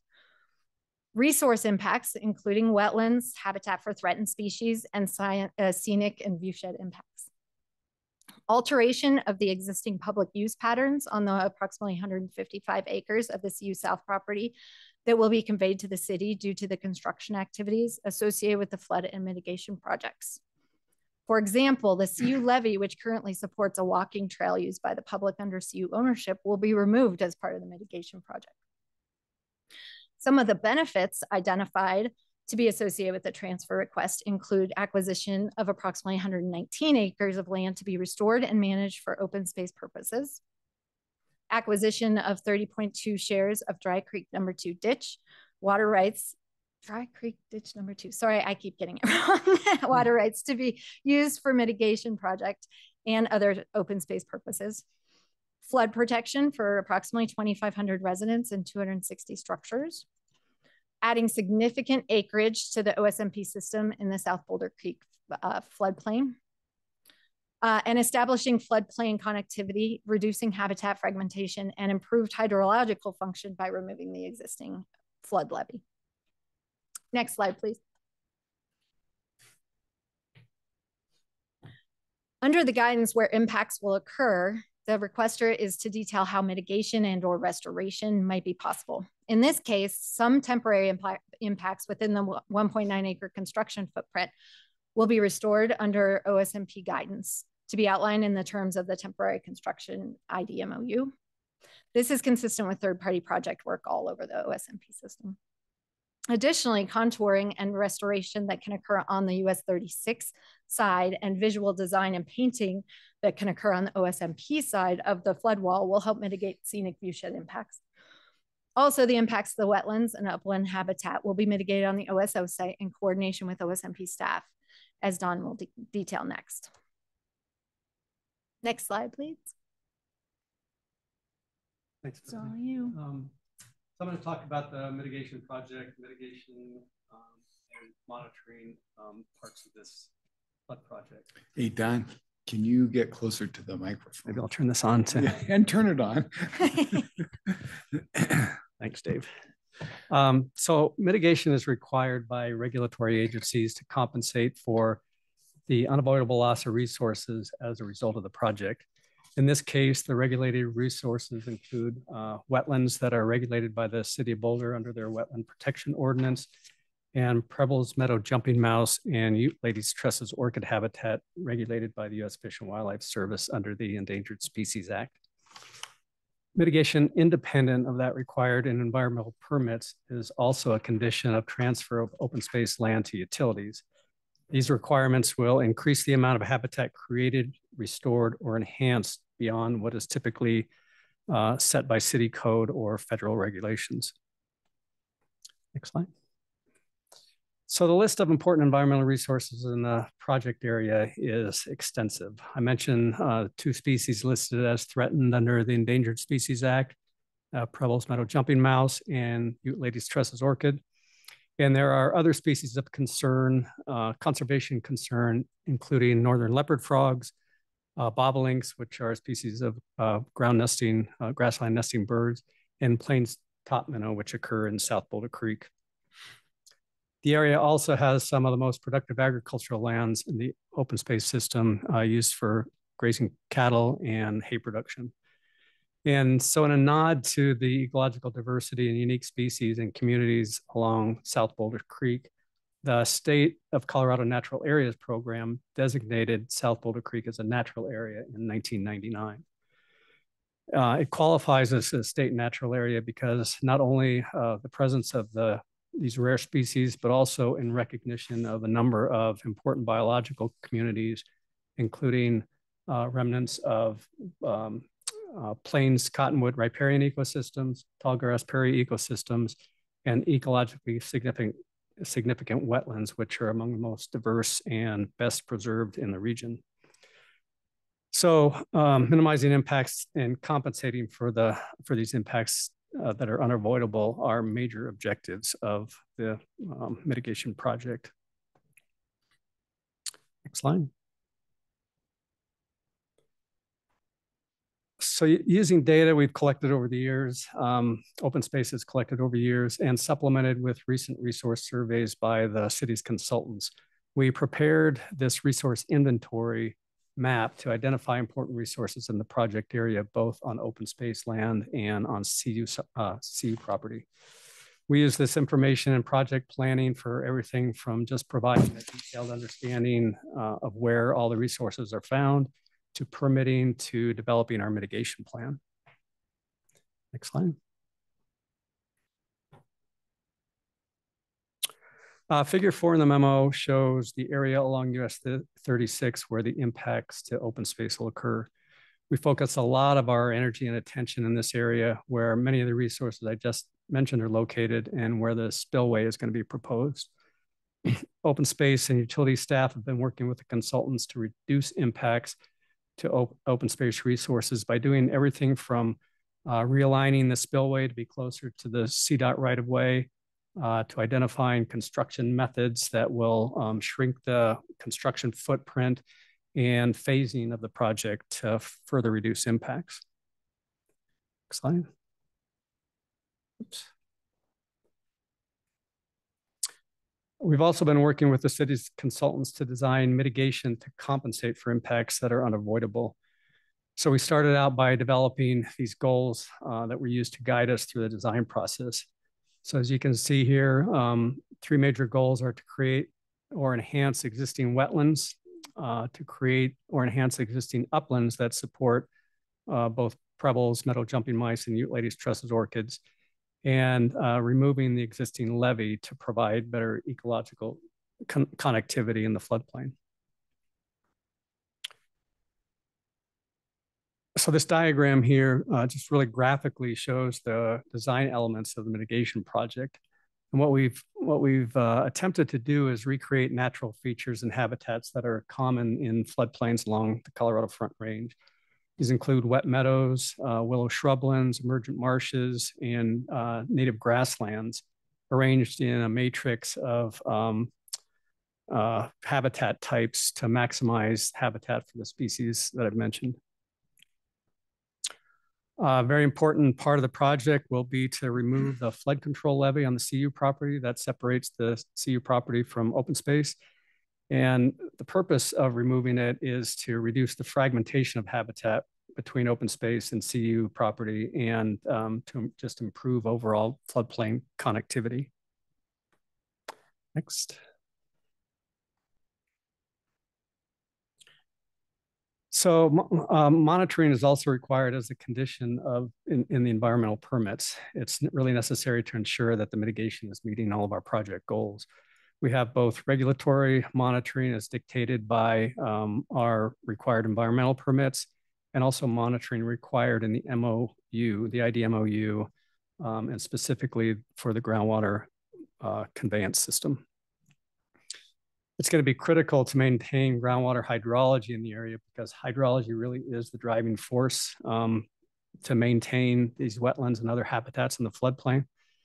And the groundwater conveyance system, this part of the project, is designed to allow groundwater to flow freely through the spillway foundation through a series of pipes and valves built into the secant pile wall. So as far as the monitoring of that system, Brian Anaker, the open space science officer, and I began discussing a study design last year to monitor groundwater and the resources that are affected by it. And we recently engaged the broader open space science technical team to develop a draft monitoring plan for the system that includes a real statistically robust study design meant to identify whether there are any changes to open space resources above and below US 36 that can be attributed to the project. We've narrowed it down to a before-after control and impact study, BACI for short, where we established vegetation plots in the groundwater influence zone above and below US 36, and also in a control area outside of the area of influence. So we'll monitor vegetation and groundwater before and after the project is built to see if we're seeing any statistically significant changes and biologically significant changes to open space resources. We're still working through the details of the design, like sample size, randomization, other statistical details. And we plan to have everything in place to begin monitoring early this summer before the project begins. In the unlikely event that the system doesn't operate as designed, we'll use adaptive management, like we do in a lot of our work on open space, to correct any deficiencies. Adaptive management options may include repair or modification of the system, extending the monitoring term, acquiring additional water rights for the properties, or creating additional mitigation. So I'm going to turn it back over to Bethany to continue with the license and disposal. Next slide, please. So the license and disposal guidance also allows for additional information to be provided or requested that's specific to a given site or project. In this case, the OSBT resolution that I mentioned earlier, as well as the CU South annexation agreement, include relevant information. At the June 9th, 2021 meeting, the OSBT approved a resolution to forward to City Council detailing conditions the board wanted to be fulfilled or addressed to its satisfaction prior to considering a disposal or transfer of any open space property for the flood project. While the resolution expresses conditions sought by OSBT at that stage of the project, the process set forth in the charter requires a staff recommendation be made on disposal or transfer before the board can impose conditions on the disposal or transfer terms. In the memo, staff has provided detail on how the conditions of the resolution have been or will be addressed, particularly in consideration of the timeline and triggers specific to the CU South annexation agreement and permitting processes. Additionally, as mentioned during this presentation, the CU South annexation agreement approved after the resolution outlines specific milestones for conveyance of land and water, and incorporates terms that align with the resolution related to future potential development of the CU South site, excuse me. Of particular importance here is that the city cannot acquire land and water rights from CU until Utilities has a fully approved flood mitigation project. And since the flood project requires the approximately 2.2 acre portion of open space land, this transfer must be approved for further permitting and land conveyance to progress. Next slide, please. I use the term transfer a lot here rather than disposed, because title to all open space land is held by the City of Boulder, not OSMP. So this request is to transfer use and management to another city department. This is accomplished via interdepartmental agreements or IDMOUs. But as outlined in BRC 8811, the transfer between departments must still comply with the disposal process set forth in the city charter. This process is further necessary to allow for the flood project because Section 176 prohibits open space land from being approved after acquisition unless such improvements are necessary to protect or maintain the land or provide for certain open space purposes. Additional recommendations that will be sought during the consideration of this request, I did mention the annexation, consistent with Section 175 of the charter, are a recommendation on the acquisition of the 119 acres of land and water rights, and a recommendation on the annexation of the open space land used for the flood project. Next slide, please. As we've referenced several times, the land and water conveyances and matters related to the mitigation project and temporary uses of open space will be outlined in several interdepartmental agreements or memorandums of understanding. The conveyance interdepartmental agreement is related to permanent transfer of use and management of the transfer area to utilities and acquisition of the OSO site and water rights for OSMP management, as well as ongoing access rights on the OSMP property, and will include terms and responsibilities related to ongoing maintenance access needs and provisions for reversion if the transfer area is no longer used or needed by utilities in the future. I did hear somebody from the public comment earlier about the use of permanent, so we can certainly just talk about the use and management and that there's a reversion clause in our follow-up memos.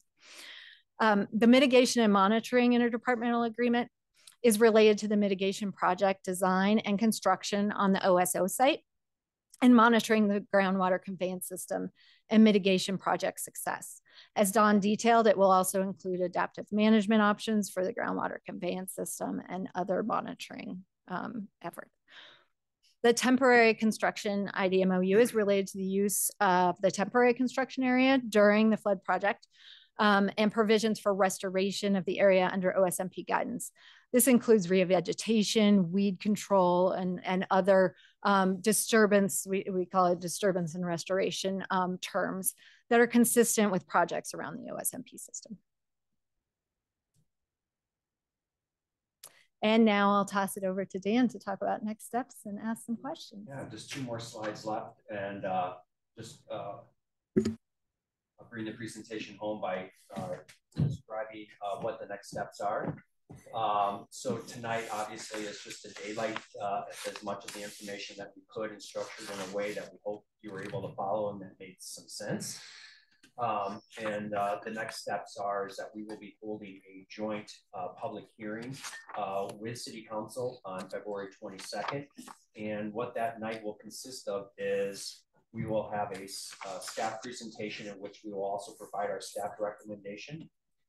We will then invite clarifying questions after the presentation, and that the mayor will then open it up for. Your mic is off. Oh, my mic is off. Oh, sorry about that. And then the mayor will open it up for a public hearing at that point. We're expecting a pretty robust public hearing.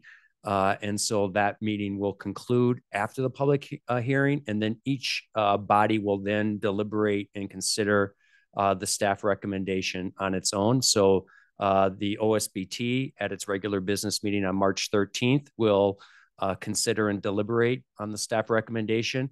And if they do approve the transfer, they will set forth a recommendation to council. And so then council will actually be considering OSBT's recommendation as well at the March 21st City Council meeting.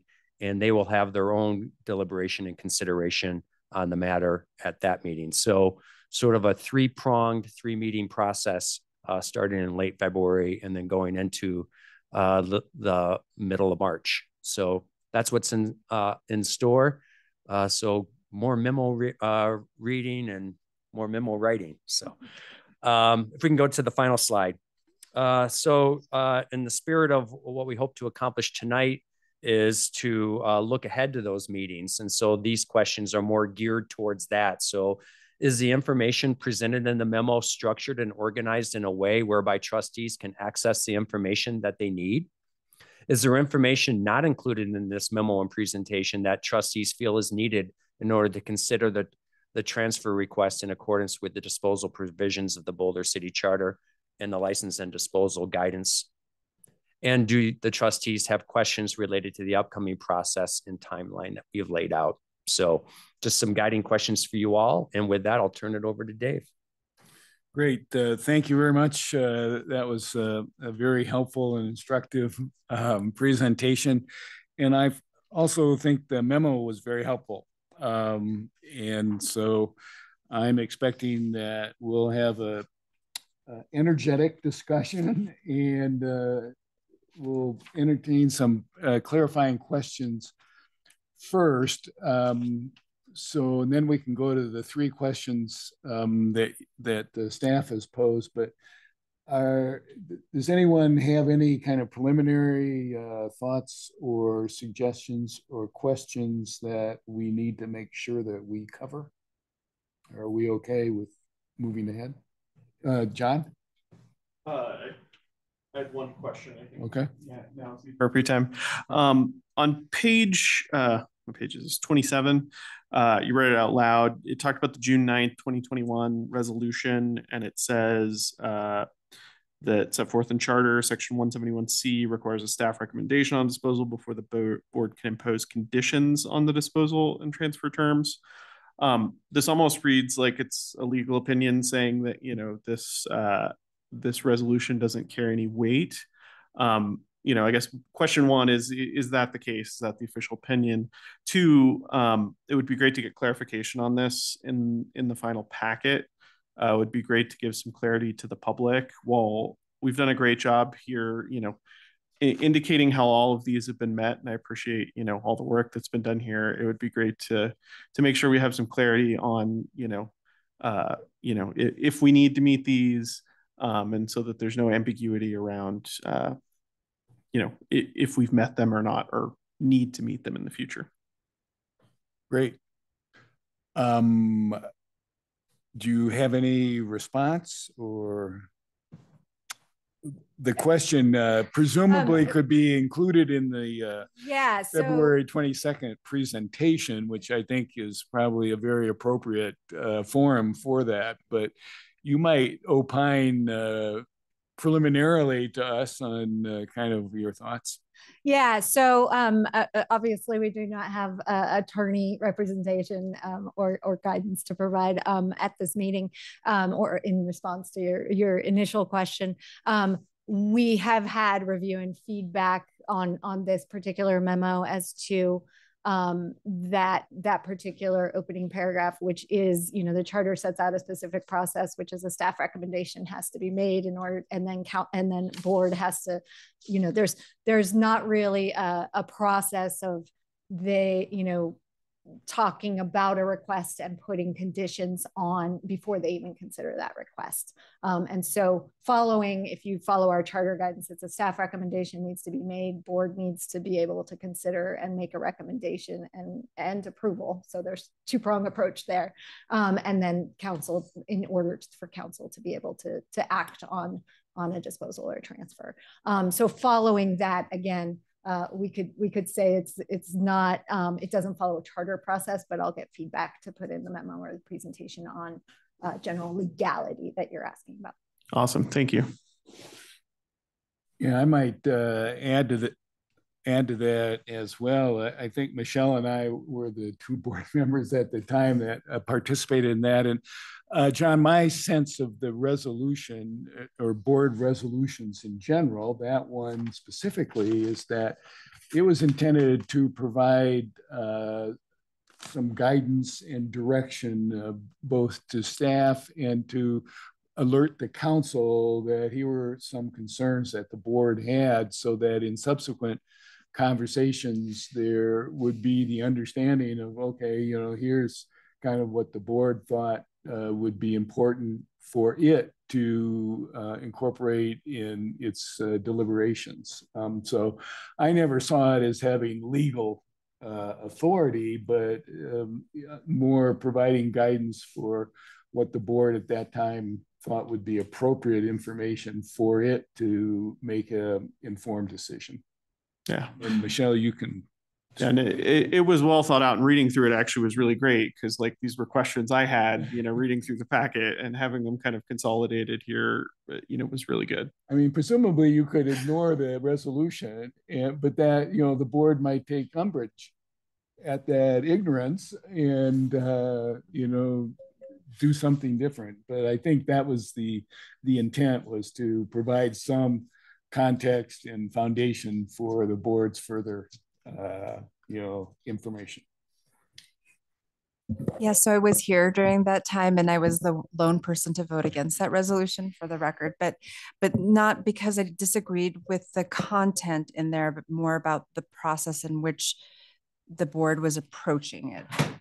And what felt like at that time a belief that it was a legally binding document, which it is not.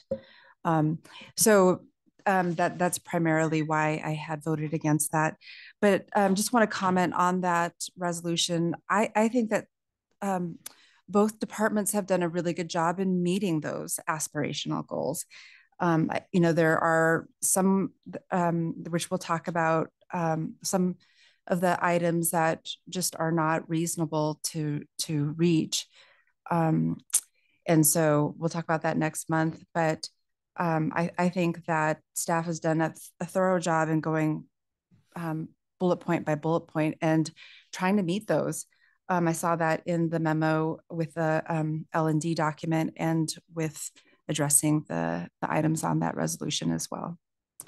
Can I pivot to a different question? Michelle, can I just ask a quick question? Oh, sure, go ahead.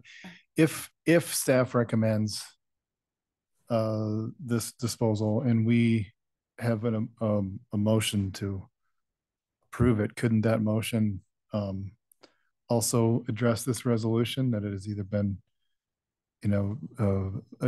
all these issues have either been resolved to our satisfaction or we no longer see them as relevant? I mean, if we made the motion, we can undo the motion. So it seems to me it's a moot point if any future resolution is well drafted. So, so yes, we can do that. Yeah. Yeah, and I think the opening paragraph of or one of the paragraphs of the actual resolution does say to the or it does say they will meet these or shall complete to the satisfaction. So if you were to say we're satisfied with what has been met, I would say that yes, you will be able to say that the items in the resolution have been achieved. Or I would also venture to say you could create a motion that doesn't even reference the resolution too. Yeah, right. So I go ahead. Just, the language, I think the operative language is OSBT will not officially consider unless these conditions have first been fulfilled. So it's like well, if we've considered it, whether the conditions have been fulfilled or met to the satisfaction of the OSBT, we've already kind of overridden the resolution. So I think just by choosing to consider it and not mentioning the resolution would satisfy me from a legal perspective. And I also would just go back to what Michelle said about how I think staff's done a great job of addressing all of the issues that came up. So, for example, there's a really prescriptive condition that all the money has to be escrowed for all the improvement projects. And staff came back and said, well, it's in the budget. So, we're not going to stick it in an escrow account. So that condition hasn't been met, or it's not going to be met according to the proposal, but I'm fine with it being budgeted. So I would entertain, hearing this matter. So that's how I look at it. Yeah. I wonder if we can get just some clear guidance so that we are just like walking very cleanly through this process in March. Yep, we'll work on that. Mm-hmm. Okay, thank you. And so I would echo both Michelle and Harmon, your sense of the status of the resolution. And so I would also add my appreciation for the extent that both the utilities department and the open space staff went to prepare the memo and the application. I thought that certainly those concerns or questions that were raised were addressed, and we can move ahead on the consideration and decision at the appropriate time. Having said that, I do think there are some things that are worth clarifying or still remain kind of loose ends that we should probably talk about in preparation for the February 22nd public hearing. So I guess that would be one way of addressing question one. Are there some clarifying questions or concerns about the information in the memo as it relates to our individual or collective understanding of our role? I have what I think is a stupid question and hopefully is a quick answer, but when we were doing the site visit yesterday and Brandon was talking about the mitigation project in which utilities is managing, but OSMP is overseeing. And then Bethany, you brought up the 3 ID MOUs, which I think is to manage that relationship that OSMP between OSMP and utilities with regard to mitigation and monitoring. So my stupid question is, why is OSMP not doing the mitigation work and monitoring? I know that we didn't want the funding to come from OSMP. Is it normal for utilities to do the mitigation work and monitoring, or is it more normal for OSMP to do that? I think maybe we can get two perspectives on that. Don and our involvement in that process, but maybe Joe from that question about, does utilities actually do this thing on their projects? So maybe Joe, if you wouldn't mind addressing it from your perspective, and then maybe Don could chime in too. Yes, and I see the green light is on. Is the mic on? No. Yep, I can hear you. Oh, maybe not. I just got shocked. Testing. Feels like it's on. And good evening, trustees. I'm Joe Tadiucci. I'm the director of the utilities department. For big capital projects that utilities does, we had another one several years ago in partnership with Northern Water that involved an open space disposal, the Carter Lake pipeline. And all of these projects have environmental mitigation. Northern Water oversaw that one, but we've done the Lakewood pipeline and other big projects, and that is usually in the scope of our work, the environmental mitigation. And it's required to get the permits. This particular project is a little more complex because of CU's ownership and the annexation agreement. And we wouldn't normally be acquiring 119 acres as we are in this situation. But I think we have some elements of the expertise in terms of monitoring wells and geotechnical investigations. But throughout this process, we've been working in partnership with Dan and his team. And I think we would continue to do that afterwards as well for the monitoring. Joe, you're considering a third-party contractor to do the actual monitoring, are you not? I don't know off the top of my head. I'm not as involved in the details, but Don may or Bethany from working with Brandon. Yeah, and to answer your question, Michelle, Open Space contracts out a lot of our monitoring. We work closely with consultants and folks from the university, other researchers to make sure that the monitoring is done according to our standards, and we work closely with those contractors and consultants on that type of work. This is a good example of that.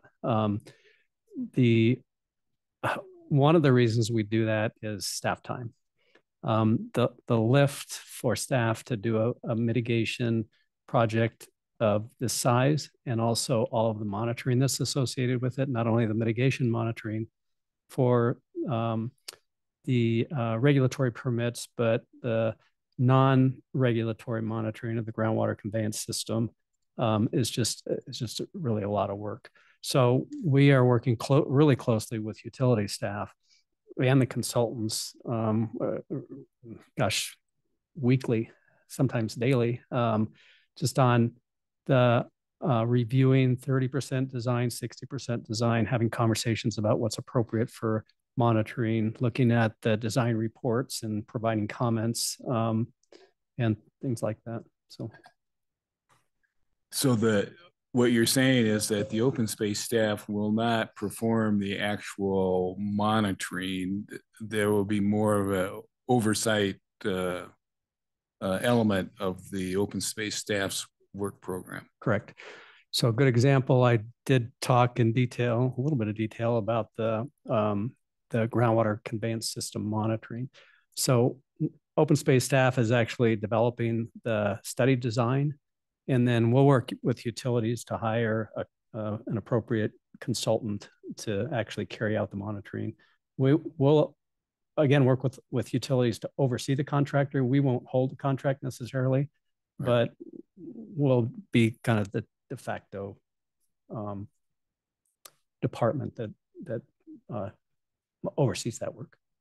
Yeah, I see it, and correct me if I'm wrong, but as kind of a co-project manager for the monitoring. So with utilities, both departments are overseeing that particular element of the project. I think why I got hung up on the mitigation management is because the 119 acres is turning from OSO to OSA, and it will now be open space land. So I thought, well, open space should be managing it. But I guess, you know, that 119, all of the mitigation work is probably not all on the 119, right? It's probably more than the 119, 119 acres. It's all on the. It's all on the 119. On the OSO, okay. yes. So that all of the environmental mitigation work is being done on the 119 acres. Utilities is paying for it for the entire, well, it's all happening under the 155 acres, and then the 119 will become open space acquired lands eventually. That mitigation work is going to be done as part of all of this project. And it will eventually be managed by OSMP. But the IDMOU is between OSMP and utilities to manage a contractor to do the mitigation work and for the monitoring going forward. But it's going to be a co-management system or a situation, but the lands will be managed by OSMP. Did I get that right? Okay. You got that right. Okay. We did some of the same circles of when does it become open space? When do you turn it green on our maps, right? I mean, in terms of that management by OSMP. And we talked about all the management would be by OSMP, except what's being done, except the construction project, basically the mitigation project, which is a construction project in terms of constructing the wetland, the wetland and habitat work. And the reason we did that is that way we can apply OSMP rules and regs immediately. We can have rangers enforce on that property immediately, rather than this, is it utilities land, it's city owned, who can do what on the property. And so calling it open space managed allows for some of that clarity. But it is subject, and it's very similar. There was the CDOT mitigation project for the US 36 project that actually wrapped up just a couple of years ago over at basically 55th and Belmont, right near our offices. And it was open space, but for years, it was a site that was mostly managed and operated by CDOT for a mitigation site. So Bethany, I'm going to piggyback on what Michelle said and what you just said, because one of my concerns in reading the memo is that that's not clear. Okay. And the fact of the matter is that there's often references to management by open space, but there's never really, except actually in the application, the utilities application, and one place in the memo which says that it actually will be open space. And so from my perspective, if we can clarify that and go through that process with ultimately it is open official open space, OSA, part of the system under the purview, the management of the Open Space and Mountain Parks Department, because it looks like in some of the language that utilities continues to own the property as the department in the city while open space manages it. And that's not what ultimately is going to happen. Yeah, we can be more clear on that. I think we were trying to distinguish the ongoing responsibility that the utility has to meet the regulatory requirements for success of the mitigation plan. Like it's going to be open space land, but then there's responsibilities that the other department has in order to implement and ensure the success of the mitigation project. So we were trying to do that balance, and we can be stronger in the upfront of this is open space. Right, because the Corps actually is going to make the determination on the success of the mitigation plan. And when that determination is made, then it is officially open space. When both the city wetland permit closes out, as well as right, okay, and the any additional terms in the IDMOU. So it's kind of the three-pronged approach. When those are satisfied, then yes, utilities gets kicked out and it's all open space. Right. So I think whatever my suggestion is, whatever you can do to clarify, definitely, we can work on that. That would really be great. And following up on one of the public comments and what some of us have already said on the use of the word permanent, I think we Well, actually, I'm going to ask the board if they are in approval of removing the word permanent and putting in language that says until the dam is decommissioned or until the dam no longer functions or something like that, so that there is some description of the reversion, situation that once the dam is no longer functional, it is removed and the land reverts back to the open space system.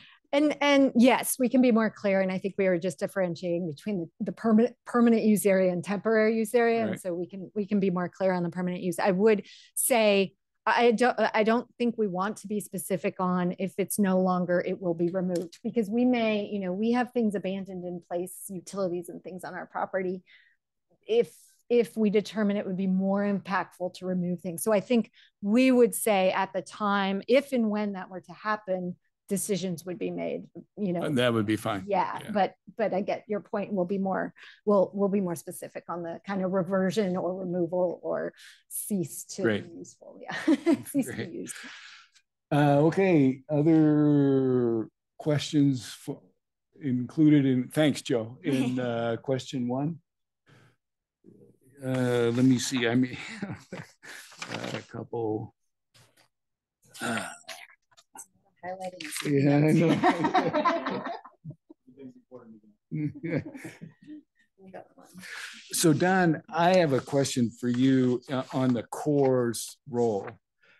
The tables show there are no jurisdictional wetlands that the Corps is responsible for. So why is the Corps the lead federal agency on this project? That's a good question. So the Corps ruled that there are no wetlands under their jurisdiction under the 404 program under the Clean Water Act. They still have I'll call it a consulting responsibility, where they work with U.S. Fish and Wildlife Service and sometimes the EPA to get comments back that pertain to the endangered or species that are protected under the Endangered Species Act. So we still have to consult with the Fish and Wildlife Service, because there is a nexus there, although it's not specific to a nationwide permit or an individual permit that the Corps usually issues for a project. They'll probably issue it's a pre-construction, a PCN, a pre-construction notification. And that is when a potential permittee goes to the Corps and says, hey, we have this project. Here's our delineation, and we want you to rule on whether you have jurisdiction over those wetlands. And if they say no, then they issue a pre-construction notification to the permittee. Okay, but we're not anticipating that, right? We're not anticipating that the Corps needs to issue either a nationwide permit or an individual permit. That's different than a pre-construction notification. Okay.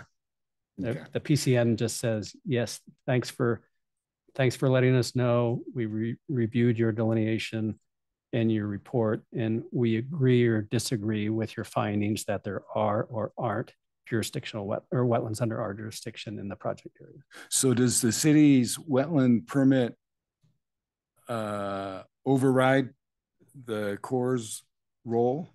In a sense, yes, because there are a lot of wetlands that the Corps does not take jurisdiction over, especially because of the recent ruling. Right. But the city's ordinance protects wetlands, water, and other water bodies much more stringently than the Corps does. They're regulated. I think it's section 939 of the city code regulates those resources, and they're based on mapping of wetlands within the city limits, but it applies to all land that's owned outside the city limits or where a project that the city is doing is managing or paying for outside the city limits also. So those are also subject to city code, the wetland ordinance. So the city's permit actually will supersede yes the Corps. Yes. Okay. Other questions or comments on one? I have one more, and Joe, this is probably for you. I'm concerned that as we as a board consider the request for disposal / transfer, that the permitting situation, and I've said this in previous meetings, but it just strikes me that there are loose ends flopping around out there as far as the permitting situation is concerned. And let me give you an example. The state engineer is responsible for approving, the dam's construction. But we don't have any indication of its approval or its consideration or anything. And so why would we as a board vote for disposal for a project that we're not even sure the state engineer is going to approve, or if in the approval, their approval includes things that will expand the project footprint that we have just disposed of. So aren't we concerned that we may have to come back to the board, given the fact that we really don't have any definitive permit information on this project? Yeah, it's a fair question. And I mentioned a prior project that we did a few years ago that involved an open space disposal. Right. And it was similar status when we came for the disposal discussion. And in that one, and I remember working with Bethany, it was a conditional disposal. And so an important point in this one is that the team has had to work really hard to pin down the disturbance area. And Dan and Dawn mentioned how it has reduced over time, and we've been working towards that goal. And so some of the project components and how they will sit on the ground and how they will be oriented. If you think about the east end of the spillway wall, we've made some changes to that and it has evolved over time. And so we really needed this disposal process to be our North Star for establishing the details of the project and for getting it to a point where we're ready to bring it for permitting. And so there are a number of agencies who will be permitting it. And it is our practice as utilities to go and meet with those agencies in advance for a big project, tell them what's coming, make sure we understand what the approval situation is. And our team has done that. And we see a path to approval, don't see any red flags. If we did, we wouldn't be here tonight. Like if we thought there's a big problem with agency X, Y, or Z, we wouldn't be at a point where we would be asking you. So we see that we have established a path for approval with all these agencies. You don't have that approval until you have it, but we're just following that typical practice for a project. And in terms of the open space board to feel comfortable managing the risk, like, are we voting on something that we're giving something away that may not be approved, and can we get it back? That's why it's conditional. So the project is kind of at a typical place in its development where we would start this permitting process, and we have enough information that we feel comfortable asking the board and council to act on this, and are not seeing big roadblocks to receiving permits and getting approvals. Let me just ask you one other example, and CDOT is the one in the flood wall tie-in. And you said that that's been moved around some over time. So if CDOT doesn't agree on the location of the tie-in, what does that mean as far as our considering the disposal of land for the flood wall? I don't see a lot of potential that they would make a change like that. They're a big part of setting ourselves up to be positioned for approval. The state engineer, FEMA, the Federal Highway Administration, and CDOT had to agree on the approach and who is the lead agency. And so I think there was more complexity in working through that process and getting that established, and we've done that. And the Department of Transportation, they know what we're planning. Brandon and the team have been keeping them apprised of the details of where the tie-in is and what's intended. We have at least one agreement that I know of with CDOT to review our hydrology and make sure they're comfortable that we're managing flows through their bridge. And I think I said this at the last meeting. If they had no intention of approving this project, they wouldn't bother with those kind of supporting agreements, and they would just say this isn't going to happen. But they're working in partnership with us, and just met with a representative with Brandon last week in this building, and the words win-win were used. So I know there is some opposition to this project, and there was a letter many years ago. We are so far beyond that point and so far down the road. So I don't know if that helps, but that's some context for how we're working with CDOT. No, thanks for that. And I was just going to ask Bethany, can you send the board a copy of the Carter Lake pipeline conditional disposal so that we would be able to see, an example of what we might be doing that's happened previously? Yeah, I can send you a couple where and you've actually done one fairly recently where you conditioned the Gebhardt sewer line disposal, where you said they'll have these things, they'll have an approved site plan before the easement will be conveyed. So in this situation, it would be the project will be fully permitted before that conveyance IDMOU is executed. Totally makes sense. They don't need the land if they don't get it permitted. But in order to get some of this permitting, they have to show they could construct it. They do have control to construct it. So it's kind of that back and forth, and why you would put conditions on certain things. So yeah, I just think the magnitude of this project, if there are other similar projects and language that we can previous boards have used or considered, I think that would be helpful during our consideration. Yeah, and just so you know, we will have a pretty robust, we're anticipating having a pretty robust staff recommendation that will also lay out what those conditions would be. Okay. Are we good on one?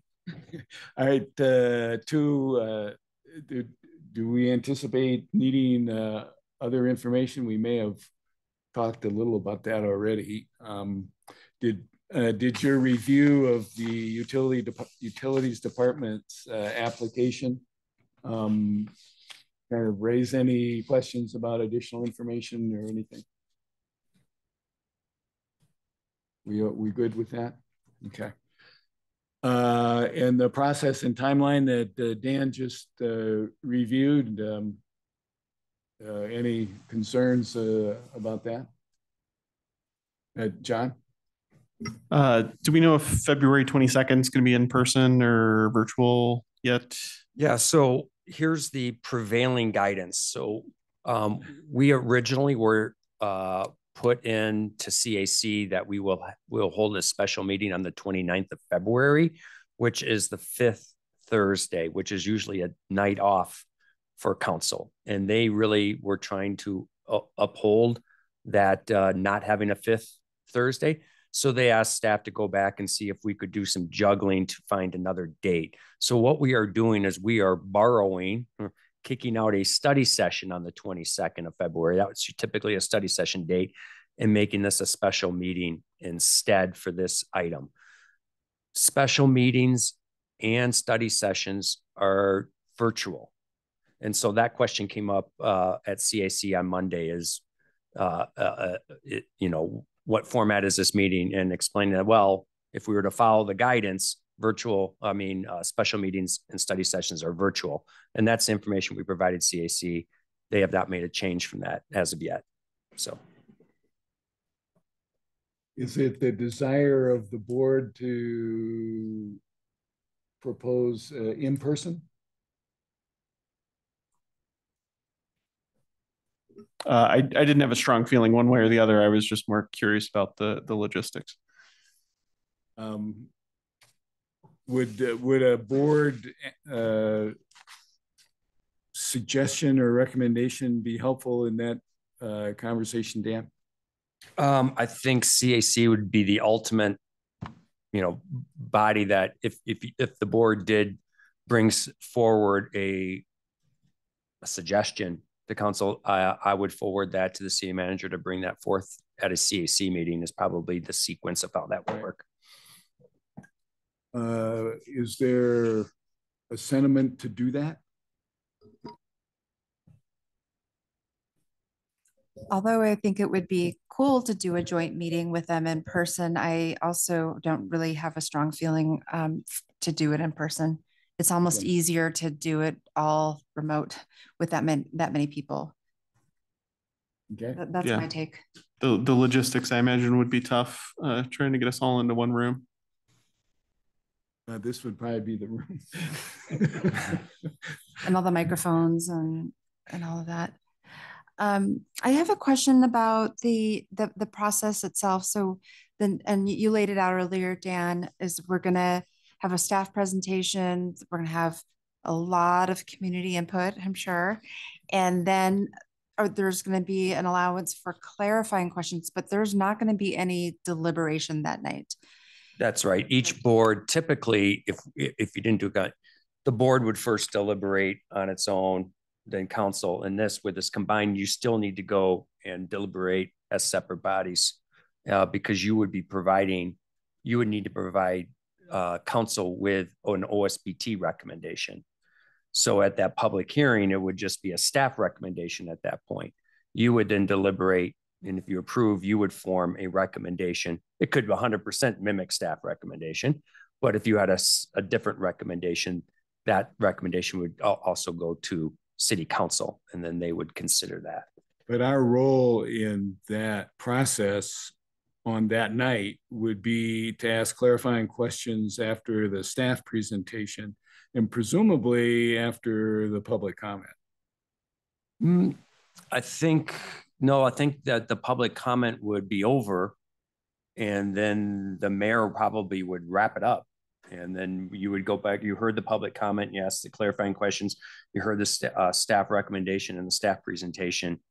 And then you would, at that point, typically, if it was all one meeting, you would go into your deliberations after public hearing. But instead of going into deliberations, you would stop and then you all would go into your own deliberations after that, separately from council on the March 13th. You're still confusing me because you said after public comment there would be clarifying questions. No, clarifying questions would go before public hearing. So it would be a staff presentation, clarifying questions, and then the mayor would open it up for public hearing. Because the council, in my experience, has certainly responded to public comment or asked further questions. So and I don't know, this may be we haven't talked about that micro specific, so we can continue. It would just strike me that would be helpful if there's something comes up in public comment that we want both bodies to, be part of the consideration. That would be an opportunity to do that. Okay, I'll seek more information on how that will work. Great. Any other process questions? Just for the record, I'm definitely an in-person meeting guy, and I'm very disappointed that we're not going to have an in-person opportunity. I think it's far more effective to do that rather than on Zoom. But I think that that's not shared by the board and probably not by the council either. So, Dave, I would just ask, what is your definition in this case of effective? By effective, what do you mean? Like how, in your experience, how is a in-person hearing more effective than a virtual? For me, it just provides an opportunity for, a little more informal conversation and discussion that, I can reach out and, touch Harmon or Michelle and, and whisper. And no touching during hearings. I know. It's a virtual. Yeah, she would pass it on to her. It just, just a little more, if I can use the word, intimate. Yeah. Okay.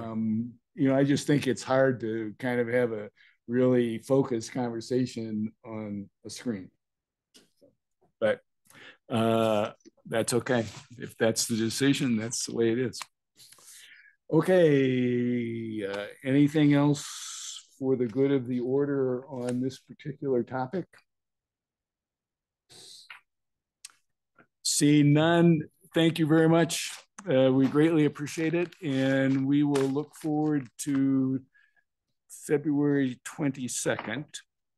Great. A reminder to the board, though, we do have a meeting on February 14th, which happens to be Valentine's Day. So in the interest of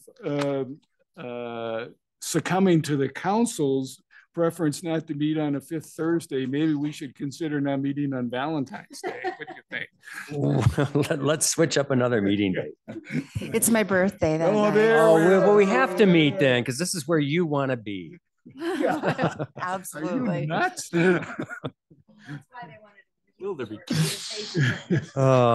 If I could just take a moment, that you can imagine between December 15th when we got the question today, there was a lot of work that needed to be done over the holiday season. And so just want to, Bethany was the main spearhead, but then Don came in earnest. So just thanks to Don and Bethany and the utility staff for working over the next 4 weeks of putting all this together. So kudos to you guys. Yes, thank you very much to all, and you guys especially, and also for the field trips for board and council.